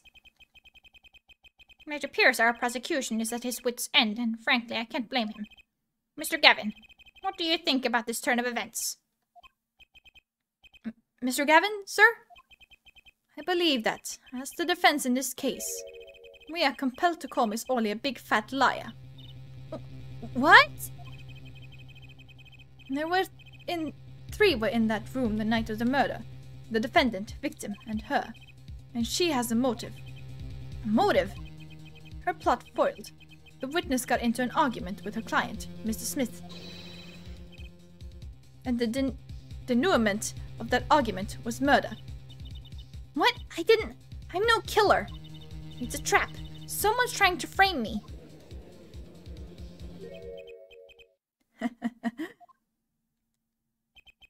What tangled webs we weave when we practice to deceive. So tangled we catch ourselves in the process. Mr. Wright! Such a hasty conclusion. It's not like you, Christoph Gavin. What are you saying? Why not consider the other possibility? That there was another person in the room at the time of the murder. Right, like Mr. Wright was saying before recess. A single card was swapped into the victim's card after the murder. And the one who swapped the card didn't know two colors of cards were being used. Fourth person. Ha! This theory again. Your fourth person doesn't exist. Indeed. That's why I decided to bring this case to court. Here, where there's no escape and no chance for deception. The perfect place to catch the real criminal. The real criminal? We're in luck. A clue to the criminal's identity was kindly provided for us. Right at the beginning of the trial, no less. What? Apollo, perhaps you know what I'm talking about. Sorry. Remember what I said. The fourth person who swapped the cards made one critical error. He or she wasn't considering the color on the backs of the cards. Right, but how could such an obvious mistake occur? The cards used for the last game were red. Yet, there is one person here in our court who thought those cards were blue. Yeah, I had that impression too, but why? Well, Apollo, think we can figure out who it was? It's not me, I swear! Who is this fourth person? Why do I always get put on the spot like this? Let's hear what the defense has to say. Who was it? Who thought the cards used in the final game were blue? As I expected. Your eyes and ears are as sharp as your hair. I was right? Christoph Gavin, you were the fourth person that night. But of course Mr. Gavin knows the color of the cards. How could he? As you can see, the photo of the crime scene is black and white. You can't tell which of the cards are blue. One's on the floor or the table. But look! You can see the colors in this photo. Yes, but when he said the cards were blue, it was well before this evidence came to light. It's true that the defendant was engaged in a game of poker with the victim. It was only that, a game, in the purest sense, a competition, Your Honor. A competition? Yes, a test of wits, a silent clash of passions. Only the cards, the backs wreathed in blue flame, know its final outcome. Well, Christoph? Mr. Gavin? Mr. Gavin, is something the matter? No, nothing. Excuse me. It was just so sudden. Right. You aren't seriously accusing me, are you? Oh, Kristoff. You know, I'd never take a joke this far. This has gone beyond ridiculous, beyond dumb. This is insanity. The defendant accusing his own defense attorney of murder. I assure you, I'm quite sane. What possible connection could Mr. Gavin have to the victim? I wasn't aware that I had a connection to Mr. Smith either. Yes, but Mr. Gavin and the victim have never even met. Well, what if they have? Huh? There is a possibility, after all. They may have met that night, before the game started. What are you suggesting? Is this the truth Mr. Wright was staying silent about? Well, only one thing to do. Mr. Wright, the defense would like to request... The defense would like to request no such thing. Mr. Gavin? Testimonies must relate to the case. How could anything happening before that game of poker be related? I'm not sure I follow, Mr. Gavin. As I explained before, the defense believes that Miss Orley... Am I to assume you speak for Mr. Justice in this? He is the defense, not you. Mr. Justice, the matter of Mr. Wright's testimony is up to you. Oh, okay.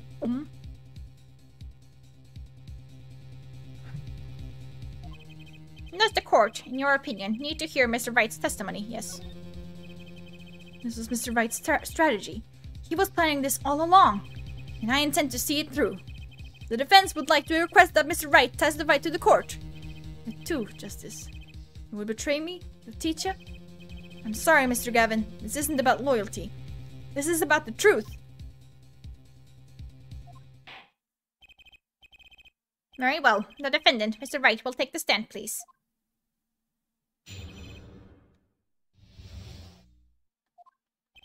That evening, Kristoff and I had dinner, and we sat at the table in this photograph. Shady Smith walked in 5 minutes after Kristoff left. When the trap failed, Smith hit the waitress. The girl was knocked out cold, and Smith was uncontrollable and left to call the police. When I returned, he was dead, blood streaming from a cut on his forehead. That's when I made another phone call to defense attorney Gavin. Mr. Gavin, you were at the Borscht Bowl Club the night of the murder. I dine with him rather frequently. He talked to the defendant on the phone directly after the murder? Quite against my will. I had become involved in a murder. I thought I might be in need of a lawyer, so I called him. But how did you know? Like, if you called when Olga was knocked out, how did you know that there was a murder? You were planning this all along, weren't you, Wright? Just because you wanted to drag me into your little murder trial. The only thing I want is the truth. As I did back then, and now. I thought my office was doing you a favor when we took on your defense. It appears that I was wrong. Very well. The defense may cross-examine the witness. Justice. Sir! He's lying, and you're going to expose him. Understood, sir. Mr. Gavin versus Mr. Wright. This can't end well. Why can't I have a normal trial?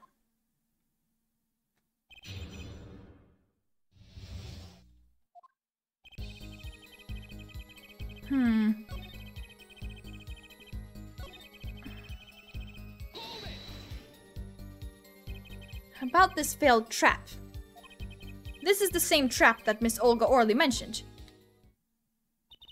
The plan was simple, elegant really. You see, we set up a trap of sorts. I was to plant a card in Wright's pocket beforehand, and then deal 5 aces during one of their games. When their hands were revealed, Smith would call him out and search Wright. He would then pull out the planted card, and the trap would snap shut. You saw up the cards. Yeah, we get it. Just like that, the legend would be dashed to pieces.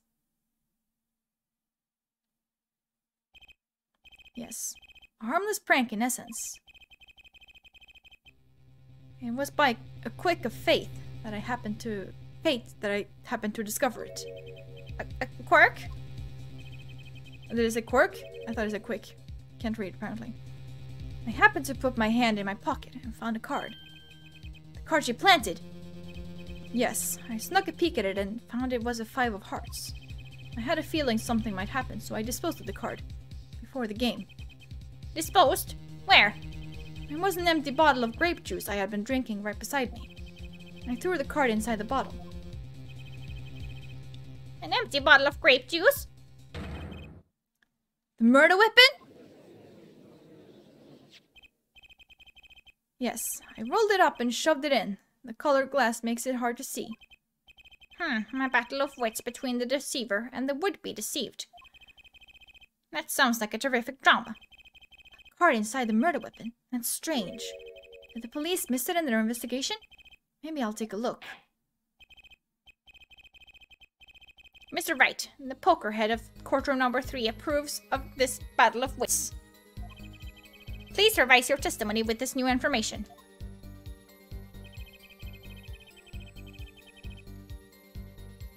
I discovered this chapter in the game and disposed the card in the bottle.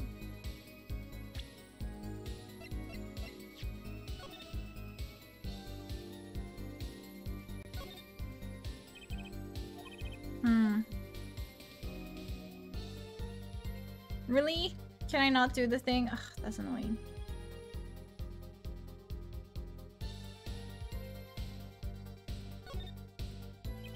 The bottle is completely empty.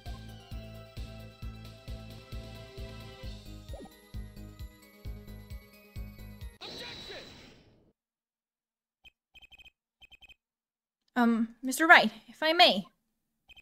Yes? I've examined the bottle and I don't see any card in here. No? What? Mr. Wright, surely isn't all you have to say for yourself? I can't say that I know what happened to the card. I did put it in that bottle, however. Huh? Perhaps a 5th person came and took it out. Oh, and the 6th person could have helped. Mr. Gavin, Mr. Wright is your client. My apologies, Your Honor. I won't have you disparaging our investigation either. We looked inside that bottle. There was nothing. So what's going on? Is Mr. Wright hoodwinking us again? Is Mr. Wright hoodwinking us again? Or did the card just disappear? In any case, please continue the cross-examination. I'm afraid decisive contradictions call for decisive evidence. Oh! Push him harder, Justice. Break him. It's just you and the witness in the ring. Go for the KO. Ugh. Why do I get the feeling we're not on our client's side anymore?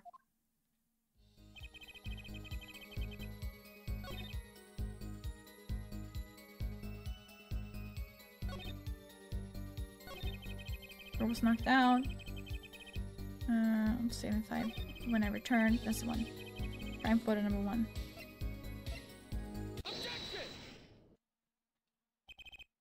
Mr. Wright, if I may. Yes.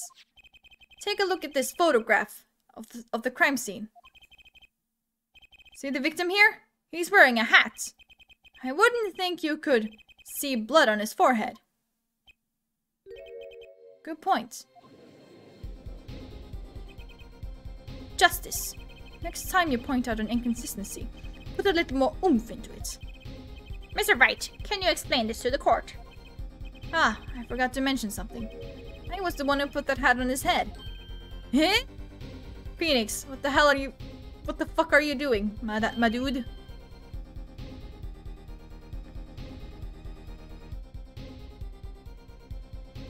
You put the hat on the dead man's head?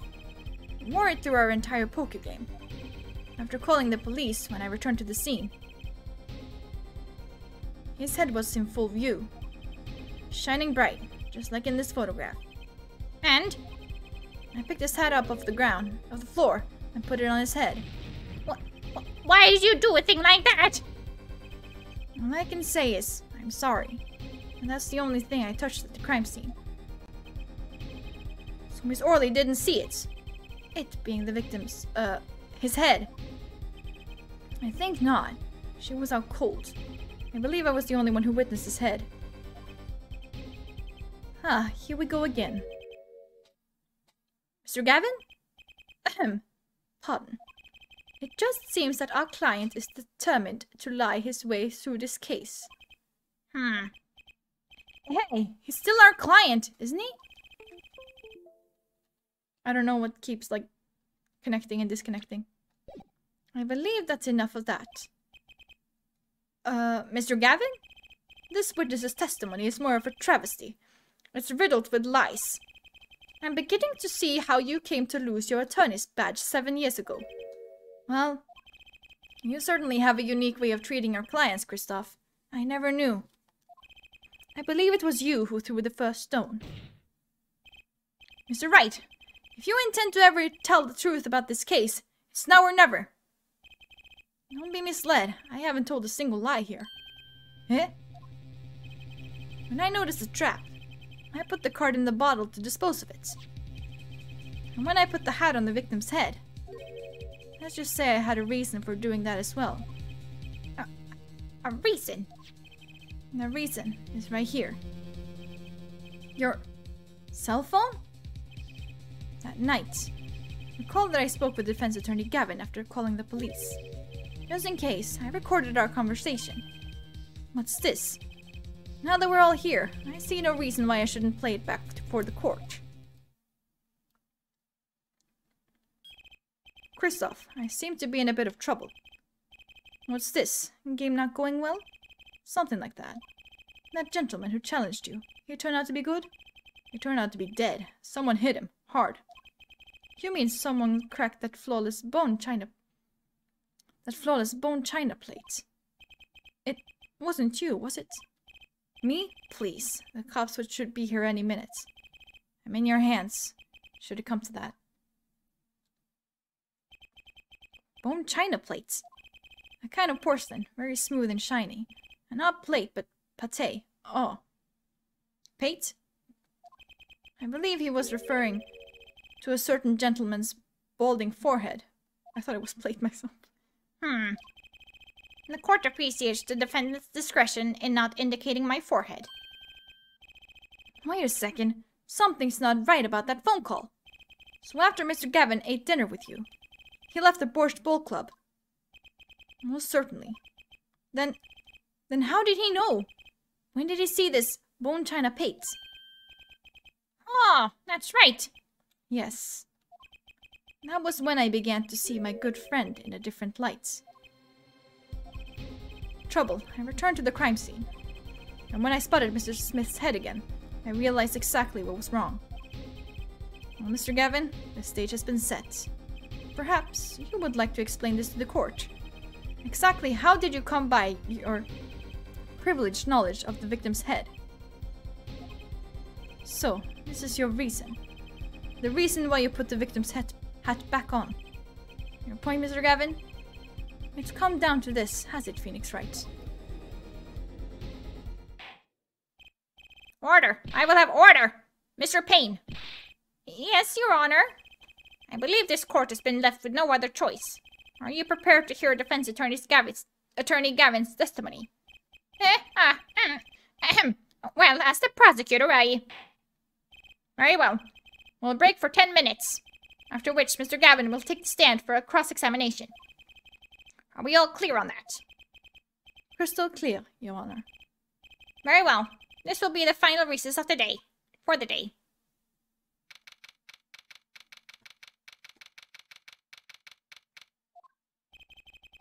Mr. Gavin and Mr. Wright are both in the judge's chamber.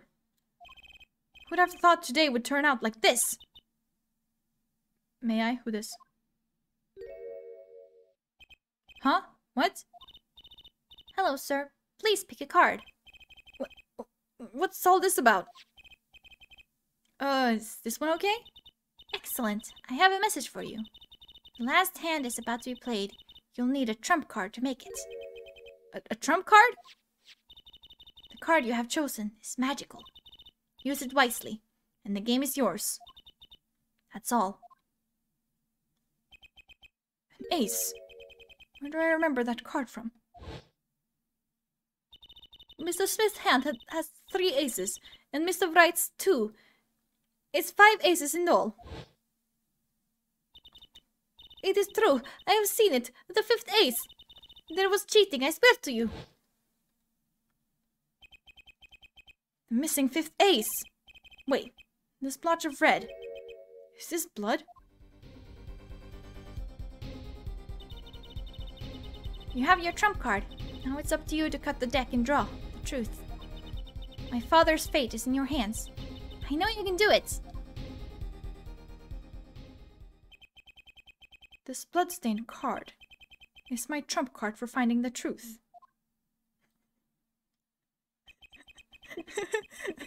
This is hard. I fell deep into thought as my mind raced to understand what this all meant. That girl, I'd seen her recently, but where? That's when I made the connection.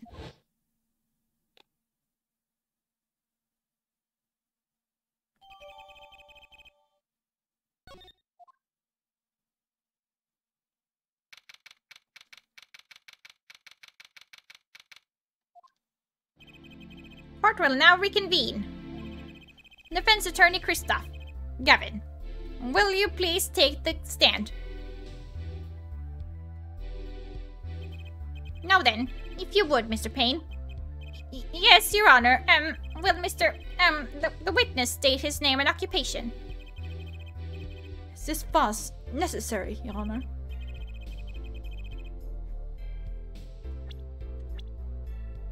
She's not up here, so we don't know her age. Believe me, far stranger things have gone on in this courtroom. I remember we once had to cross-examine a parrot.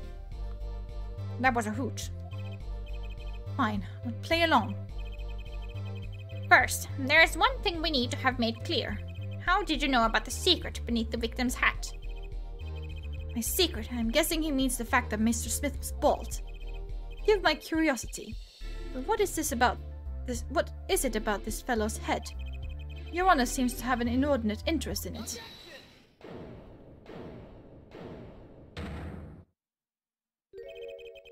I wouldn't call it inordinate, Mr. Gavin. Mr. Wright! What do you think you're doing, Wright? Wow, things sure look different from the other side, you know what I mean, Apollo? Speaking of looking from the other side, let's consider something for a second. The victim wore that hat all night, never once taking it off, except for that one time. One time being the instant he was hit. Oh! When Mr. Wright returned from reporting the crime, the hat was lying on the floor. Mr. Wright picked it up and placed it on the victim's head. In other words, in order to have seen Mr. Smith's bald head, you would have had to be at the scene of the crime, at the time of the crime. In other words, you would have to be the real killer, is what you're trying to say. Not bad, Apollo.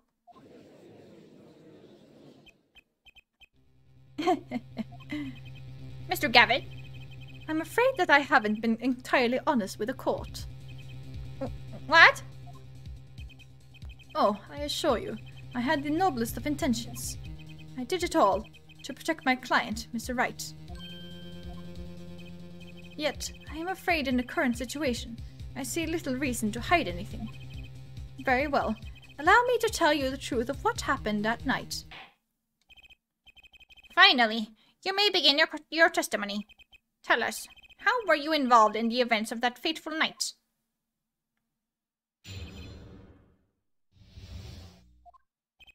The rage I sensed in that man that night troubled me, so I returned to the club. I went down to the basement and peeked in through the little window into the hideout. It must have been right after the murder took place. The victim was dead, as he appears in the photo. A bald head, an unconscious girl, and Wright holding a bottle in his hand. I sensed that was not the best place for me to be at the time, and so I left. That's when the call came from Wright. So, you witnessed the murder? For better or worse, I missed the actual moment of the deed. Mr. Gavin, may I remind you that you are on Mr. Wright's defense team? Your testimony is clearly disadvantageous to your client. What else could I say? I'm standing on the witness stand after all. So you are, Mr. Gavin. And you had to testify as you just did. You had to tell them you saw the scene of the crime through that little window. Mr. Wright? You had to say that, because that was the only probable window of opportunity. Right, Apollo? Oh! Mr. Wright, the defense should do the cross-examination, not the defendant. Mr. Justice, are you prepared? Yes, Your Honor. I can't believe I'm going up against Mr. Gavin. This trial is getting weirder and weirder. Welcome to Ace Attorney, Apollo. May you enjoy your stay.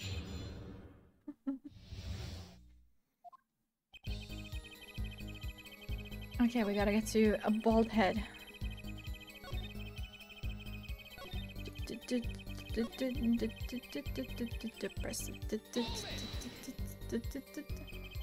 Those were the only 3 at the scene of the crime.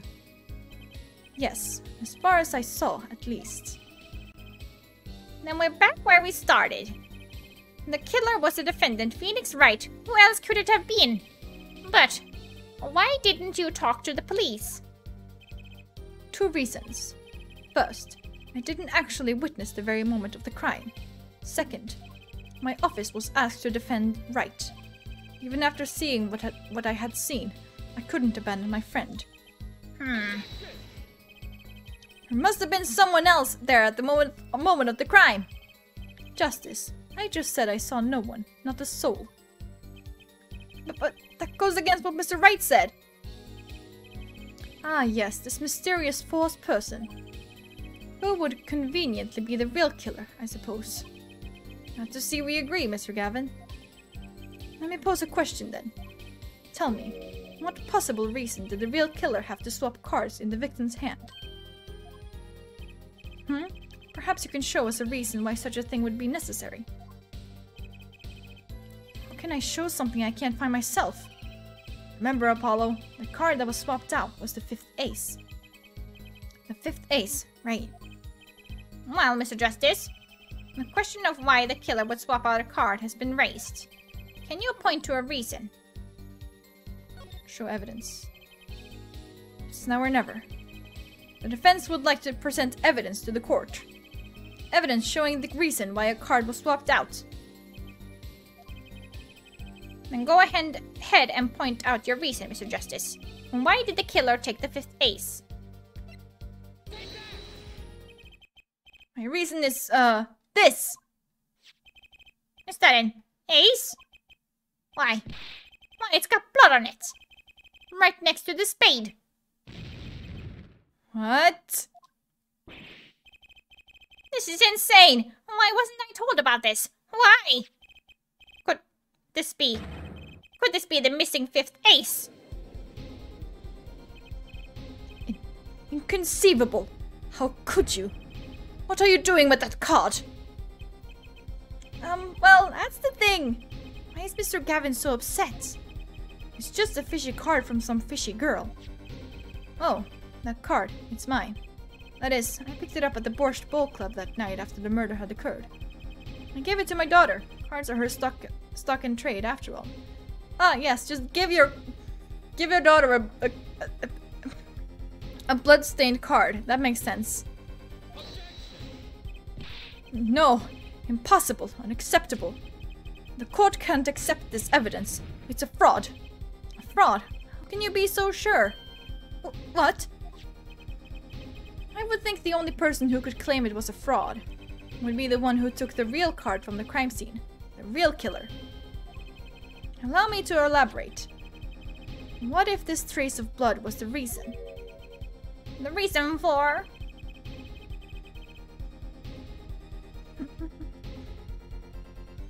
the killer to take the card from the scene of the crime. Where are you going with this? Shh, it will make sense.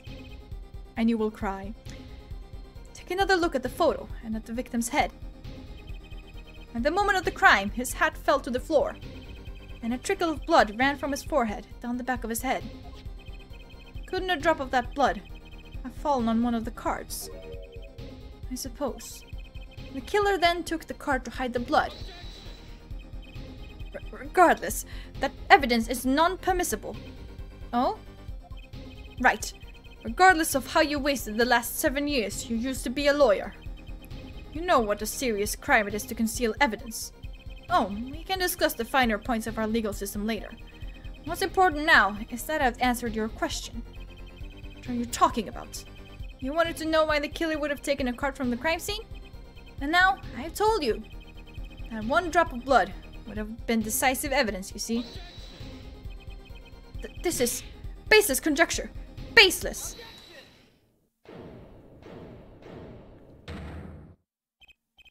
Well, I assure you, it's quite based. What? It's amazing, really. How a single drop of blood on a single card can lead us to the truth. It's quite simple. Well, Apollo? Yes? Try picturing the scene of the crime in your head.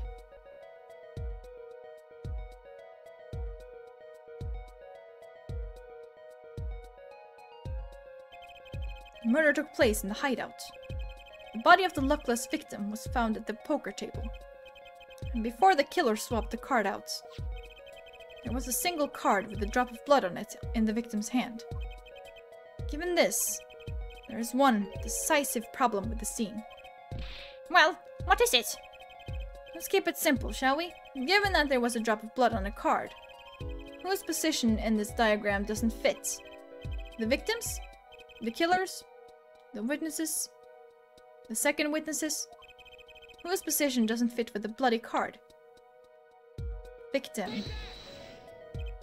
Well, isn't it the victim's position that's the problem? I don't follow your logic here, Mr. Justice. Well, look. The victim was struck on the head, sending him back in his chair. You'd think any blood would fall behind the body, not onto the table in front of him. Take a look at the photo again.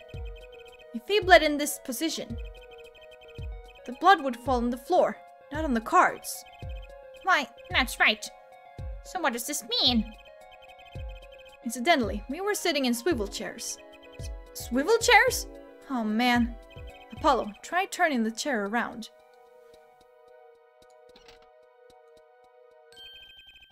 The chair was facing the other way. It would have to be. So we have to assume that at the time of the murder, the victim's chair was facing away from the table. When Mr. Wright returned from informing the police, which way was the chair facing?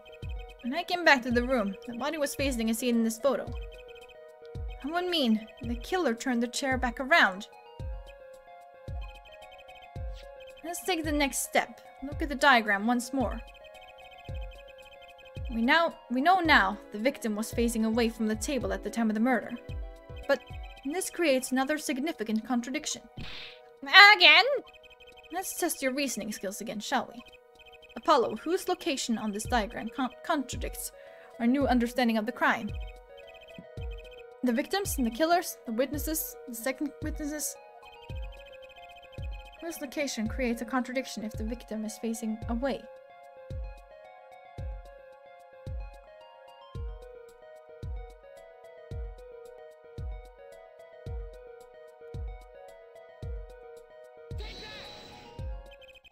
The victim was struck from the front, correct?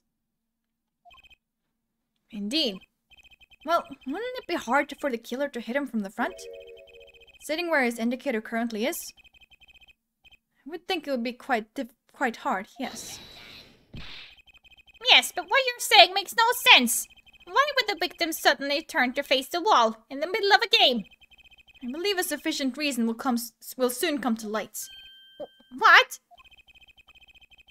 There's something in this diagram that makes far less sense, actually. Look again at the diagram. Apollo, if the victim was struck while he was sitting as shown here, where would his assailant be standing? Try marking it on the diagram. What? But... There's no room to put a mark where the killer should be. Don't worry. Let's think it through and see what we'll find. We know the victim was facing toward the wall at the time of the crime. That's the only thing we know for sure. Try to forget about everything else. Where would the killer have to be standing to strike our victim from the front?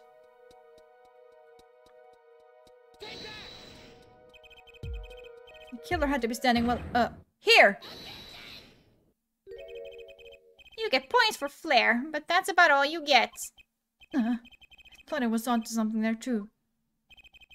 I hardly need to point out that standing there would be impossible. The victim is facing a solid cupboard.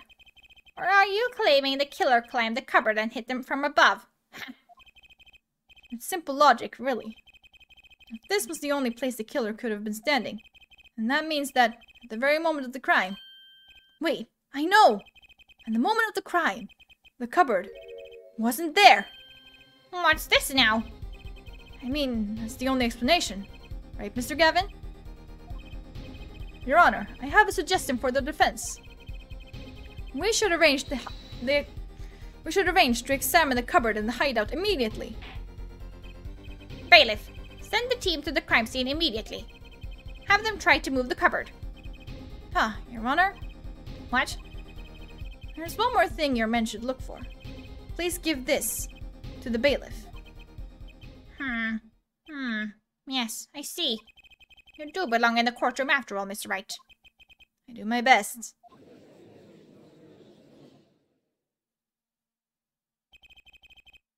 But let's forge ahead here while we wait. Forge, you say. Interesting. Interesting choice of words there. Look at the diagram once again. It's been changed. If the killer was standing here at the time of the crime, then this cupboard wasn't here. Which means... Apollo, try moving the cupboard. Interesting. Interesting. Suddenly, Kristoff's, witness testimony doesn't hold up. Thank you. As you can see, the cupboard was the problem. At the time of the murder, it has to have been as shown here. Now everything is in place to reconstruct the moment of the crime. Oh my! What's this? What is it now? Look at the diagram of the crime scene once more. It appears we found yet another contradiction. What I believe to be the final contradiction, in fact. Huh? Oh, no, that's not... Huh? Oh, dang! Notice something, Apollo? The line of deduction is rapidly approaching its logical conclusion. Now then, Mr. Justice, please point to the new contradicting indicator. Is it the victim, the killer, the witness, the second witness? Which indicator in this diagram contradicts what we know about the crime? What are you looking at, huh? What are you looking at? You're looking at a wall? You're looking at a cupboard? Loser. About this cupboard. Are we all okay with assuming it was moved? Sure, why not? Well, if it was, something really doesn't fit. The cupboard would completely cover up the window to the stairs. That's right. Someone standing outside wouldn't be able to see in. Someone like Mr. Gavin. What? What did you say? Oh, is the coolest defense in the West losing his cool? Don't expect me to play along with your little game, right? It's only a game until someone gets killed, Mr. Gavin. And someone was, while the window to that room was blocked by a cupboard. So, Mr. Gavin, perhaps you'd like to explain to the court. Exactly, where did you witness the crime scene from? Excuse me, Your Honor. Order! This is a court of law, and I will have order. We just now received word from our investigative team at the Borscht Bowl Club. They've examined the cupboard and the hideout, Your Honor. Oh? And what they find? Well, Your Honor, it turns out there was a secret passage behind it. What? Yes, I believe I mentioned something of the sort before. This is one of the tricks to the room many of our regulars know about. I do remember him saying something about that now that he mentions it. A secret passage is a handy thing to have when you're engaged in illegal goings-on. You never know when you might need to duck away from the eyes of the law. So the room has a secret passage. Where does it go? The other side connects to the restaurant above.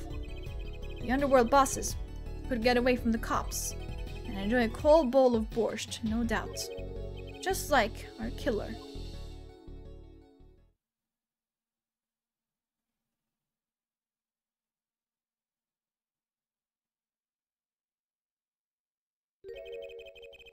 You see where our line of simple deductive reasoning has led us, Apollo? I see it, but I don't believe it. That girl wasn't kidding when she said I needed this trump card for the last hand. At the time of the murder, the window was blocked in the victim's hat. It was only off his head for the few minutes between Mr. Smith's murder and Mr. Wright's return from calling the cops. In other words, the only place anyone could have seen the victim's bald head was from inside the hideout. Well, Mr. Gavin? Come on, say something. Dare I ask what really happened that night? Actually, I think we can probably figure it out ourselves at this point. That night, for whatever reason, our killer had a date with Mr. Smith. A date with destiny. There he crouched, hidden in the secret passageway behind the cupboard, holding his breath, waiting for just the right moment. Then the chance came, and he took it.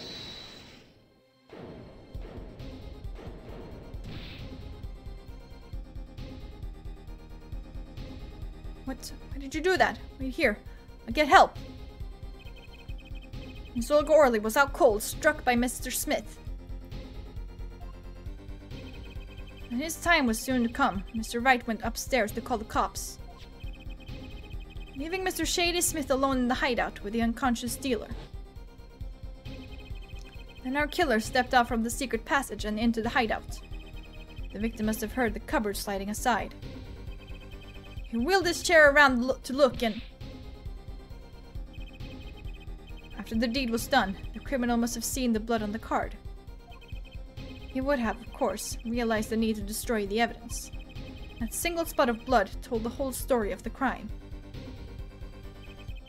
Too bad for him, he didn't linger any longer in the hideout that night. If he had, he might have noticed the cards on the floor. And the fact that they were all red.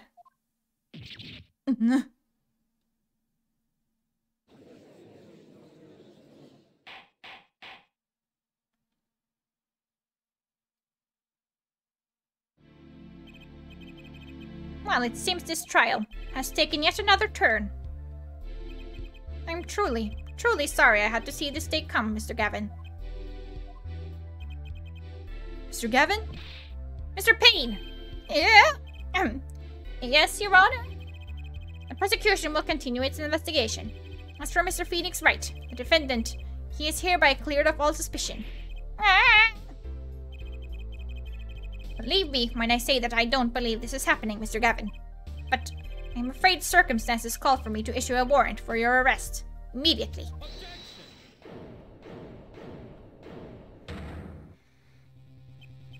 Oh, no need to apologize. I rather enjoyed myself. It's not every day you get to witness a legendary attorney's dirty tactics firsthand. Your point, Mr. Gavin?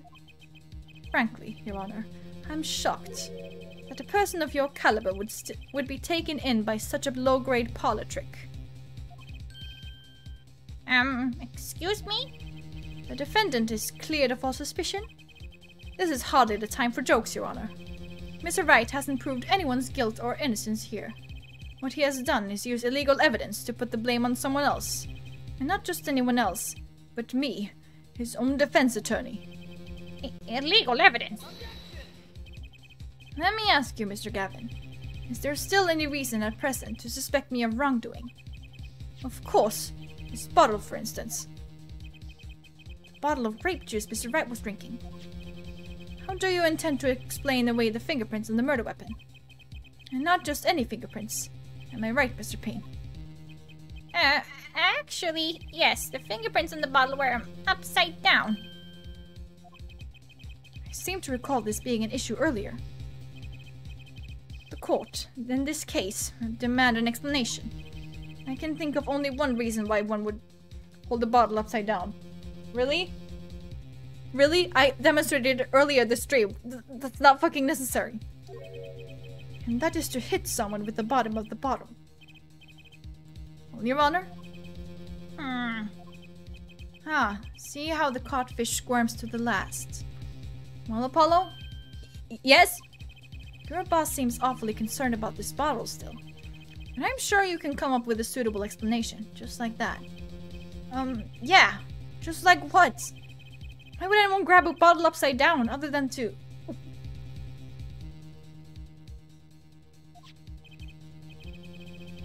Don't let him trick you into thinking his explanation is the only legitimate one. Is there really another? Take another look at the court record.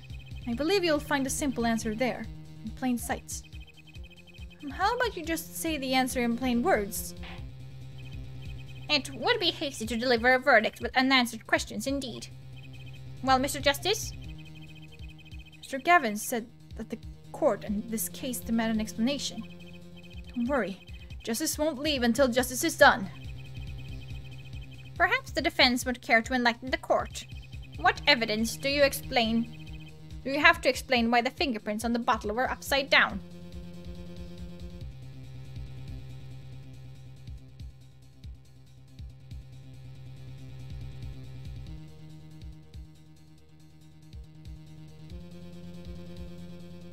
Wait, it doesn't say anything.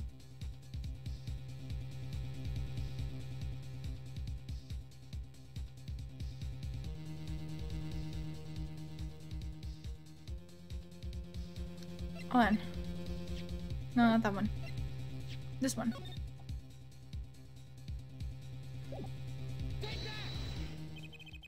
It's actually easier to show you than explain, Your Honor. Place that bottle on the floor next to your chair. Excuse me? On the floor? Yes. Now reach down and pick it up without getting out of your chair. Ah. See? You naturally go to pick it up by the bottle of its neck. Up the bottle by its neck. With your fingers. Upside down. Look at this photograph taken on the night of the murder. The defendant, Mr. Wright, sat here. Playing piano, bottles of grape juice on the floor to the side of his piano bench. He would have naturally picked up the bottles upside down several times. Wow, I can't believe it was that simple. Recall our dinner that evening, Christoph.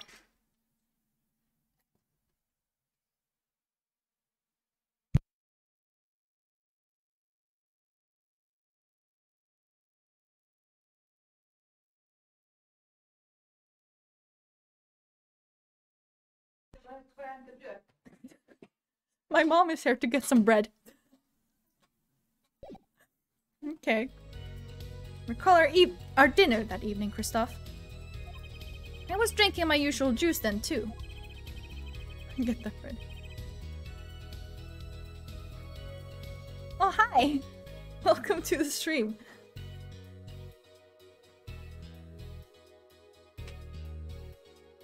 Wait. I'm sorry, what kind of... I can't even fucking think of the word. I'm just so dumbfounded by this.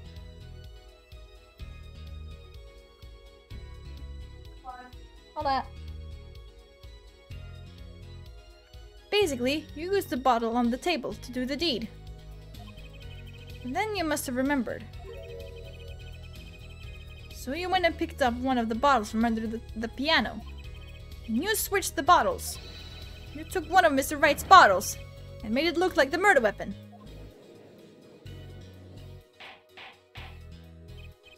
Order! Order! Order! What do you have to say to these charges, Mr. Gavin?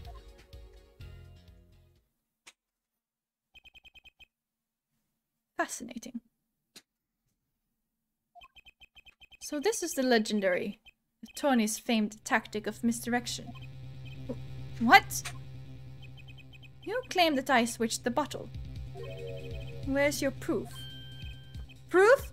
Well, that's, as I thought. More baseless conjecture. I'm afraid your bottle of proof is quite empty. I wouldn't be so sure about that. Your Honor, when you initiated the investigation of the hideout earlier, do you recall I requested an additional investigation? Ah, yes. I have your memo about that here. retrieve the bottles from under the piano at the Borscht Bowl Club. And here's one of the bottles in question. What are you going to dust that for fingerprints too? I would be surprised if anywhere on that but his.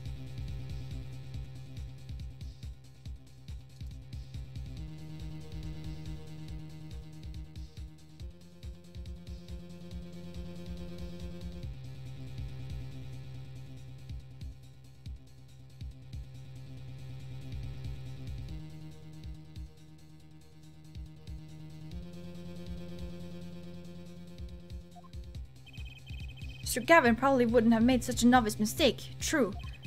That bottle won't bear a trace of anything. Say, Apollo. Yes. Why don't you go ahead and examine that bottle? But why? Just humor me. Mr. Wright. That bottle will solve this case once and for all. What? That's some bottle. Still can't use that. Oh, that's annoying. Oh, would you look at this? There's something inside the bottle.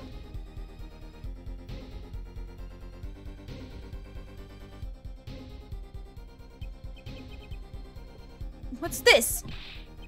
God, it can't be. Recall that unpleasant woman's testimony for a moment. Miss Olga Orley? Yes, her little swindling Devotchka. That night, I planted the card like I was supposed to. And Wright lost the last hand, just like he was supposed to. Then Smith searched him. But the planted card was gone! The trap failed! Wait, this isn't... You're telling me that this is the planted card you disposed of? The one you mentioned in this piece of testimony? I happened to put my hand in my pocket and found a card. Yes, I snuck a peek at it and thought it was the 5 of hearts. I had a feeling something might happen, so I disposed of the card before the game. Disposed? Where? There was an empty bottle of grape juice I had been drinking right beside me. I threw the card inside the bottle.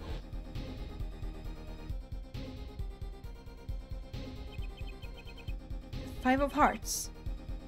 This is the card.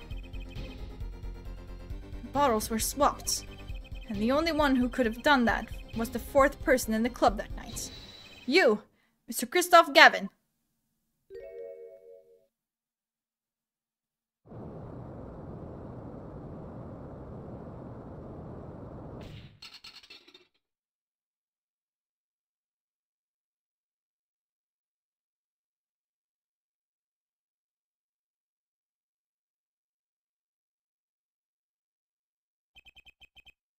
That is all.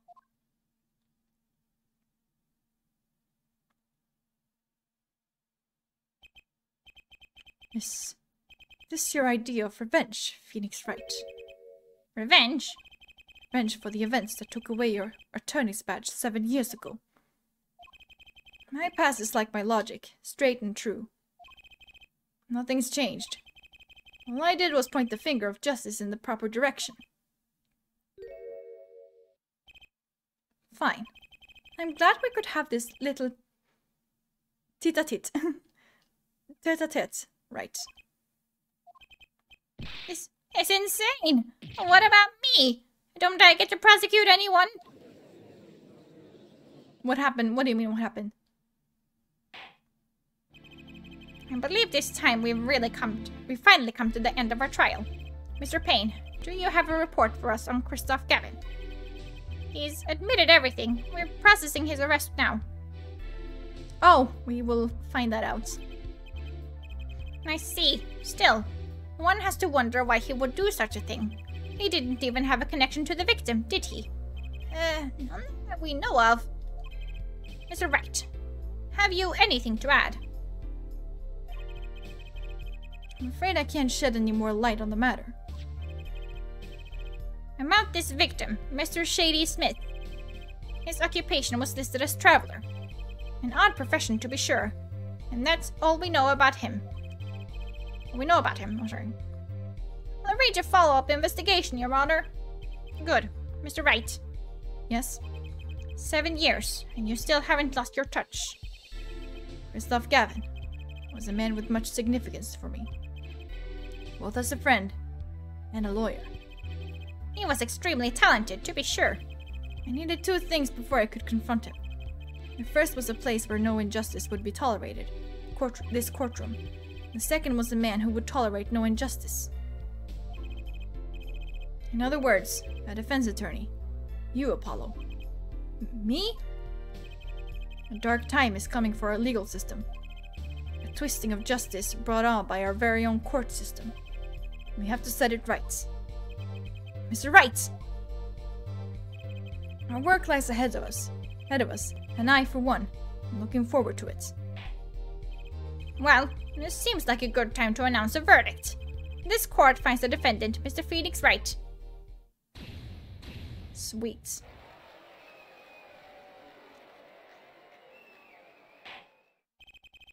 Court's adjourned.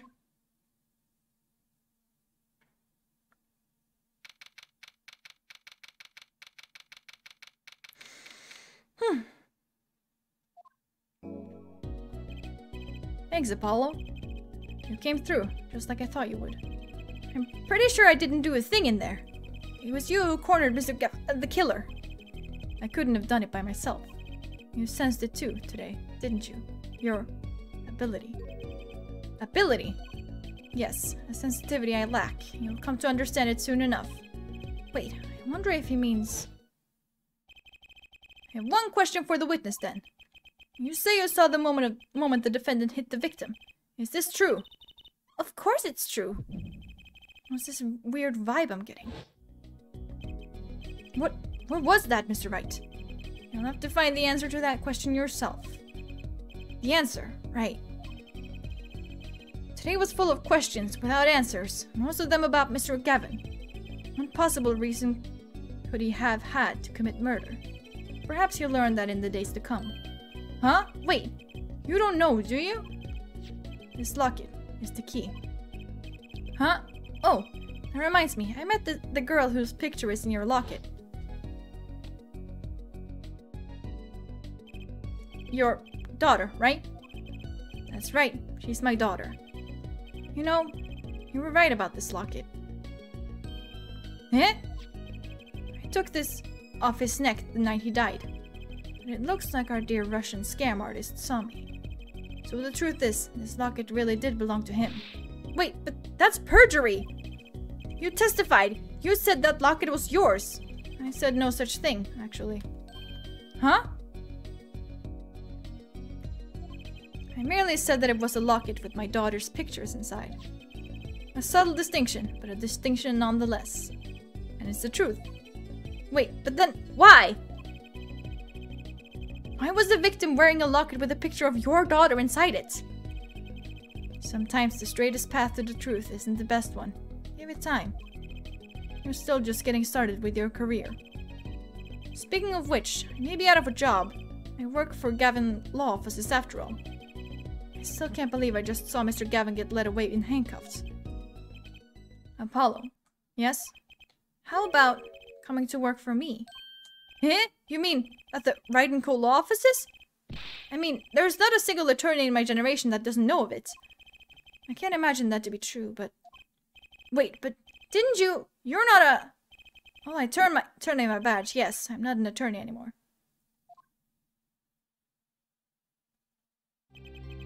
That incident 7 years ago. That legendary trial. And at the middle of it all was one man. Phoenix Wright. The case reached its sad conclusion, and he left law for good. Have you ever thought about coming back to the courts? I'm not qualified to stand in a court of law, I'm afraid. Didn't you notice in today's trial? There was a single piece of forged evidence. This was when I fucking cried. Let me fucking tell you, I was like... Phoenix? I can't believe you would do this to me!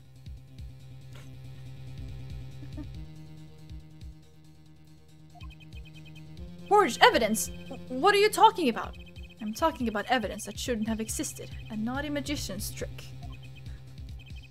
One piece of evidence struck me as odd. It's true. It just seemed, well, too perfect. I'll bet this was the forged evidence. You mean this, don't you? I got this from your daughter, Mr. Wright. Yes, that card couldn't have been found at the crime scene. Why? Because the killer took it with him when he left, leaving the wrong card in its place, luckily for us. The court can't accept this evidence. It's a fraud. A fraud? How can you be so sure? I would think the only person who could claim it was a fraud would be the one who took the real card from the crime scene. The real killer. My verdict was already handed down 7 years ago. Then, you really... Yes, I forged this card.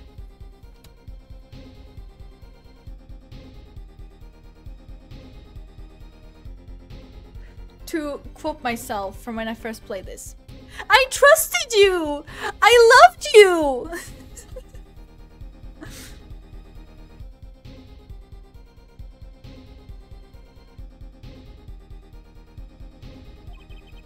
And look at the crime scene. Should have told you it wasn't real.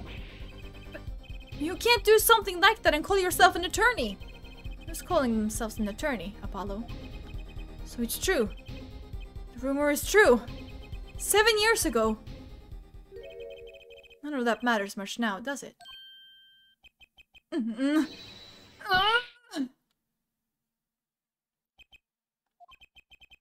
I punched him.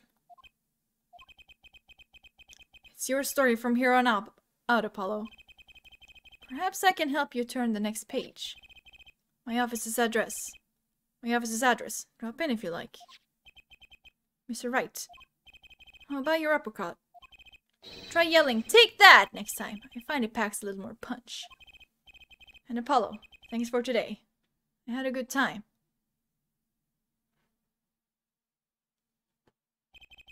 And with that, Mr. Wright walked out the door. And that's how my first trial ended. A lot of mysteries went unsolved. And at the time, I had no idea they were all related. Every mystery that day. Connected by a single thread of logic. I'd find that out soon enough. My name is Apollo Justice, attorney at law. And this is how my story begins.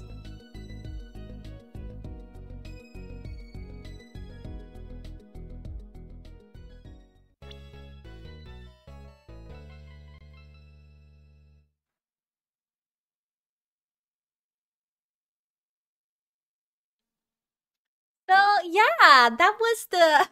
I feel cheated. Welcome to my life. So yeah, that was the beginning of Apollo Justice. Also, if I recall correctly, his daughter is... Hold on, let me actually look this up.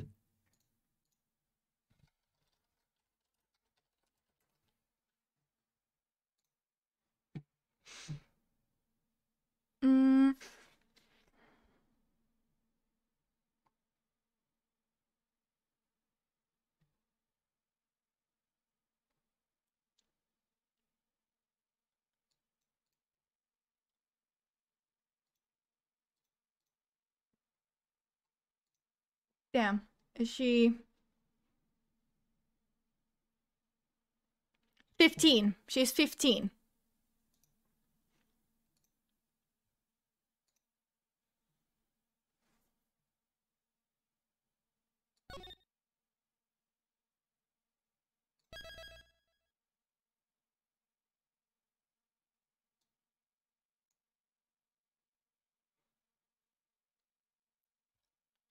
So, well, it's been 7 years since he lost his badge. We know that for a fact. So it's been at least 7 years. And also he was 26 in the Trials and Tribulations. So in the third game, he was 26. And now he's 33. So you do the math. Or I can do it for you. Hold on. 33 minus 26. It's been 7 years. Pretty much. And I've been like thinking, you know, when we played investigations and we saw that Phoenix and Maya were in the background. You know, in that case where Edgeworth gave up his badge. I'm like, what if this is like at the same time when Phoenix lost his badge? Like, oh my god, they lost their badge at the same time. I just thought about that. And yeah. So he is 33, and 15 years ago, he would have to have been 18. And that is fully possible.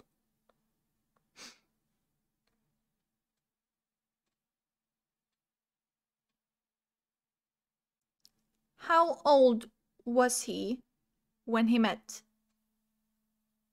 Dahlia and Iris?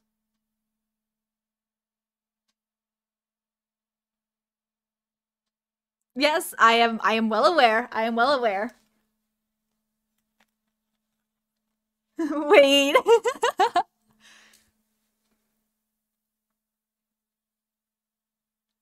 But see, that's the thing I found really that boy did not fuck. Listen. Listen. It was supposed to be Edgeworth.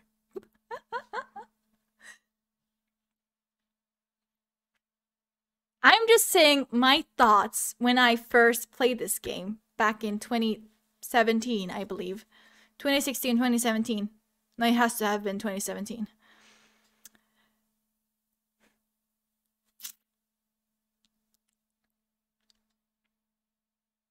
And I'm just saying, because I felt so betrayed.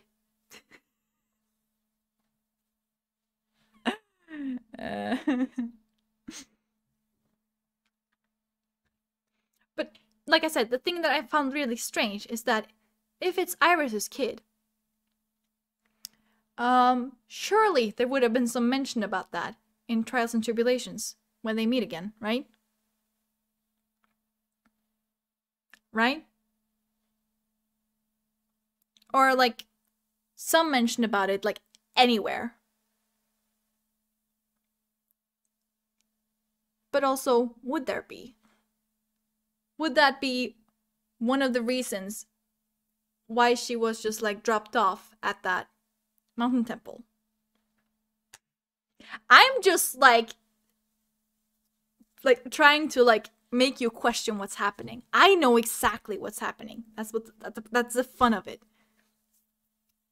And I don't want anyone to say what's actually happening, but yes. It's only gonna get worse. It's fine.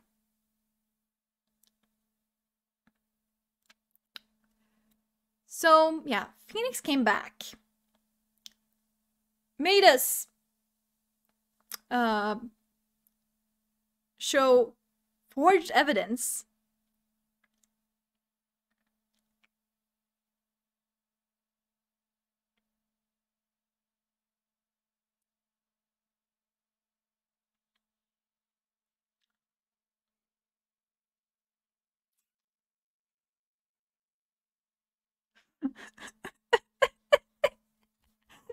Have you played this game before, by the way? I just like need to know.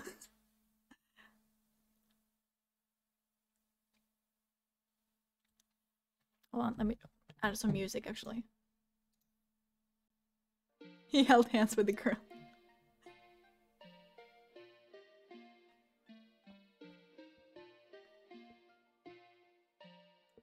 No, it wasn't before college. How old was he when during that trial again? I don't remember exactly.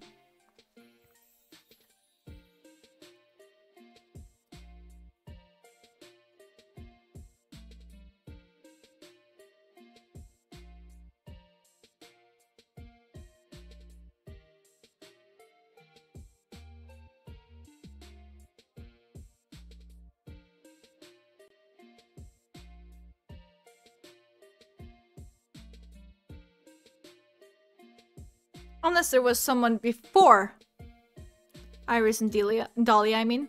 I called her Delia back then. So that's just kind of like stuck in my head. Because, as a matter of fact, you're right. He was 21 when he was in college. You're right. He was 21 when he met Dahlia. His darling Dolly.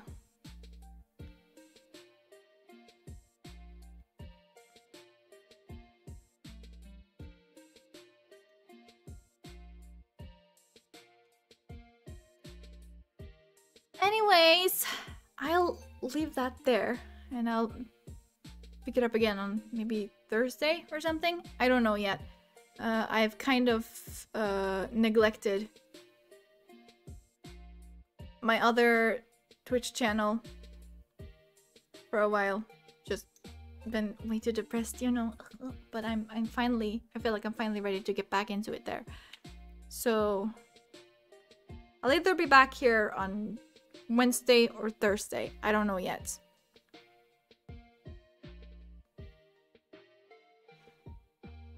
So I'm just gonna leave you with that. With all these doubts in your mind that will just make you question everything that Phoenix Wright is and was.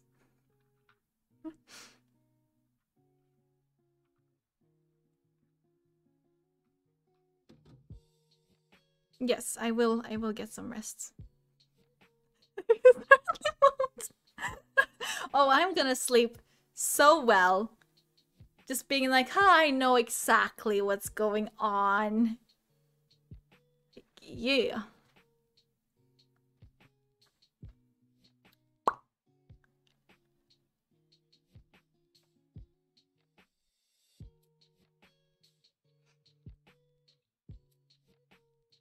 Anyways, what do you think of Apollo Justice so far? As in, like, the game and also the character.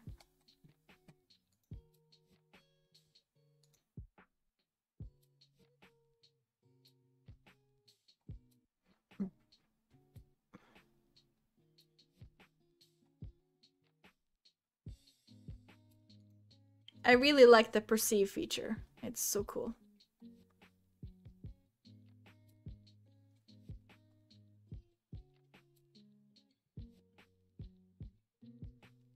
Apollo Justice's baby. He is a little chicken nugget.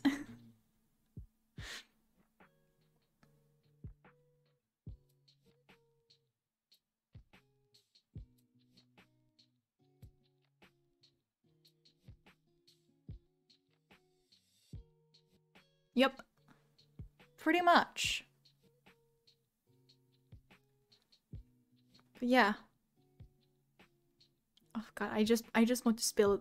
I want to spill everything, but like, oh, he is small and loud, and I love that about him. I love that for him.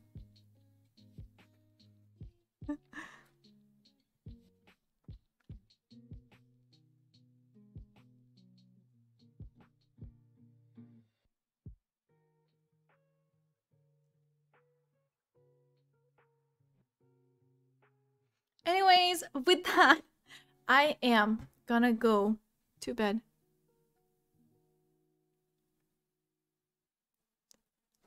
Listen, I'm also playing dumb right now. It's fine. It's perfectly fine. Like, thank you for doing that and not spoiling anything. I really appreciate that. This was like the game that like affected me the most. No, I thought the exact same thing when I first played it. Oh my god, same! Just like Ace Attorney in general, literally. I've been like playing like all the games up until this point. Literally, I just finished playing the second investigations game today.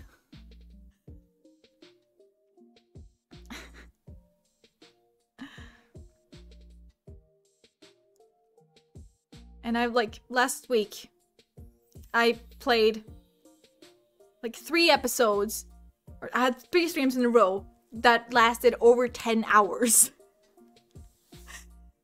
I can just sit for hours and hours and play Ace Attorney. Like, the only reason I have to stop is because I have to sleep, and also because I have to eat. But if it wasn't for those two things, I would just keep going, honestly.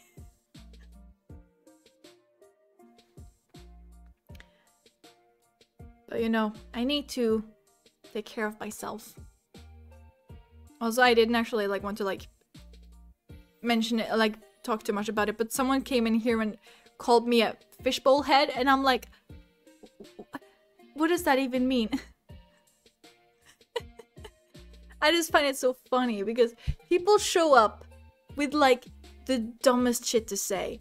I swear it's only because I use the LGBTQIA+ tags. I swear they just show up there and come with like the worst fucking takes you've ever heard. And then they're like, it's just a joke. it's just a prank. No, I'm pretty sure they were trying to insult me. That's the word. I couldn't think of it up until now. A fucking bottom of the barrel insults. I guess it's because I have blue hair. It's a fishbowl head. Sure. I don't know.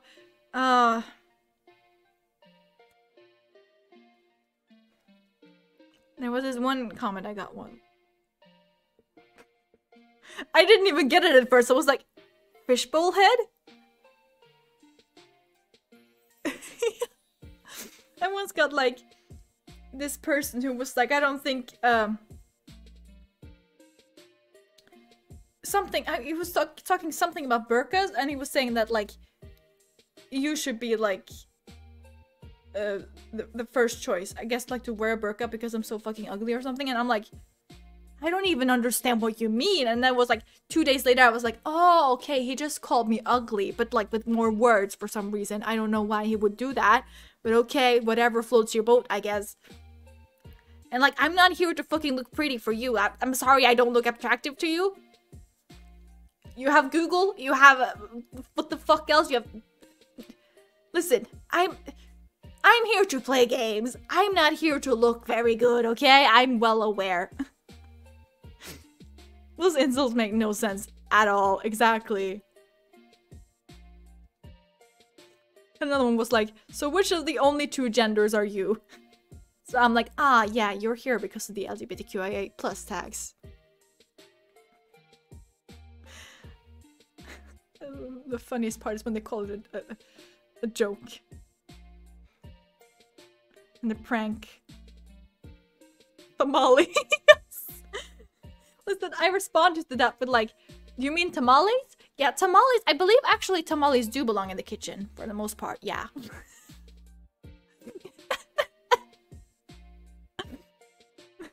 Tamale.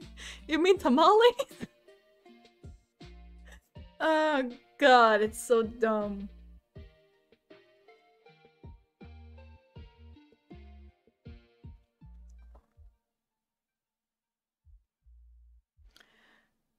It's just like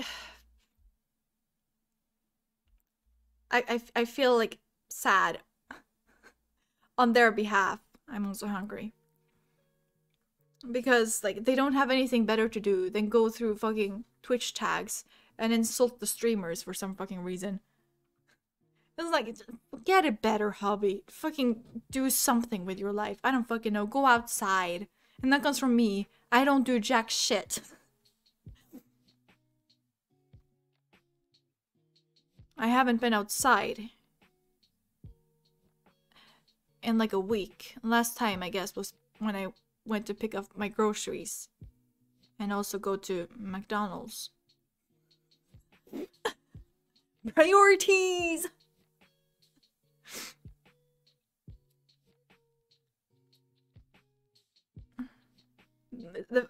They also think they're so incredibly cool when they do it. So like, there were like 5 people or something that came in at once, and I'm like, just like sitting there like, uh-huh, okay, I see. And then one of them were like, why did you ban them? They were kings. And I'm like, kings of what, like playground? Like, what the fuck is this? This is fucking playground antics. Like, they sure are. They expect me to fucking start crying for being called a fishbowl head. Like, it's just blue hair. Get over it. Like, anyways, you know, it wouldn't be a Rainbow Dreams stream if I didn't rant or ramble at the end of it. So with that, hopefully I'll see you tomorrow on the Lazy Lily Gamer Mom Twitch, where I will be back to playing some Okami. I'm ready to tackle that fucking boss now. I feel like I'm ready. I'm finally ready. And I don't know what my plans are for Wednesday yet, but I will announce that tomorrow more closely. So yeah, with that, peace.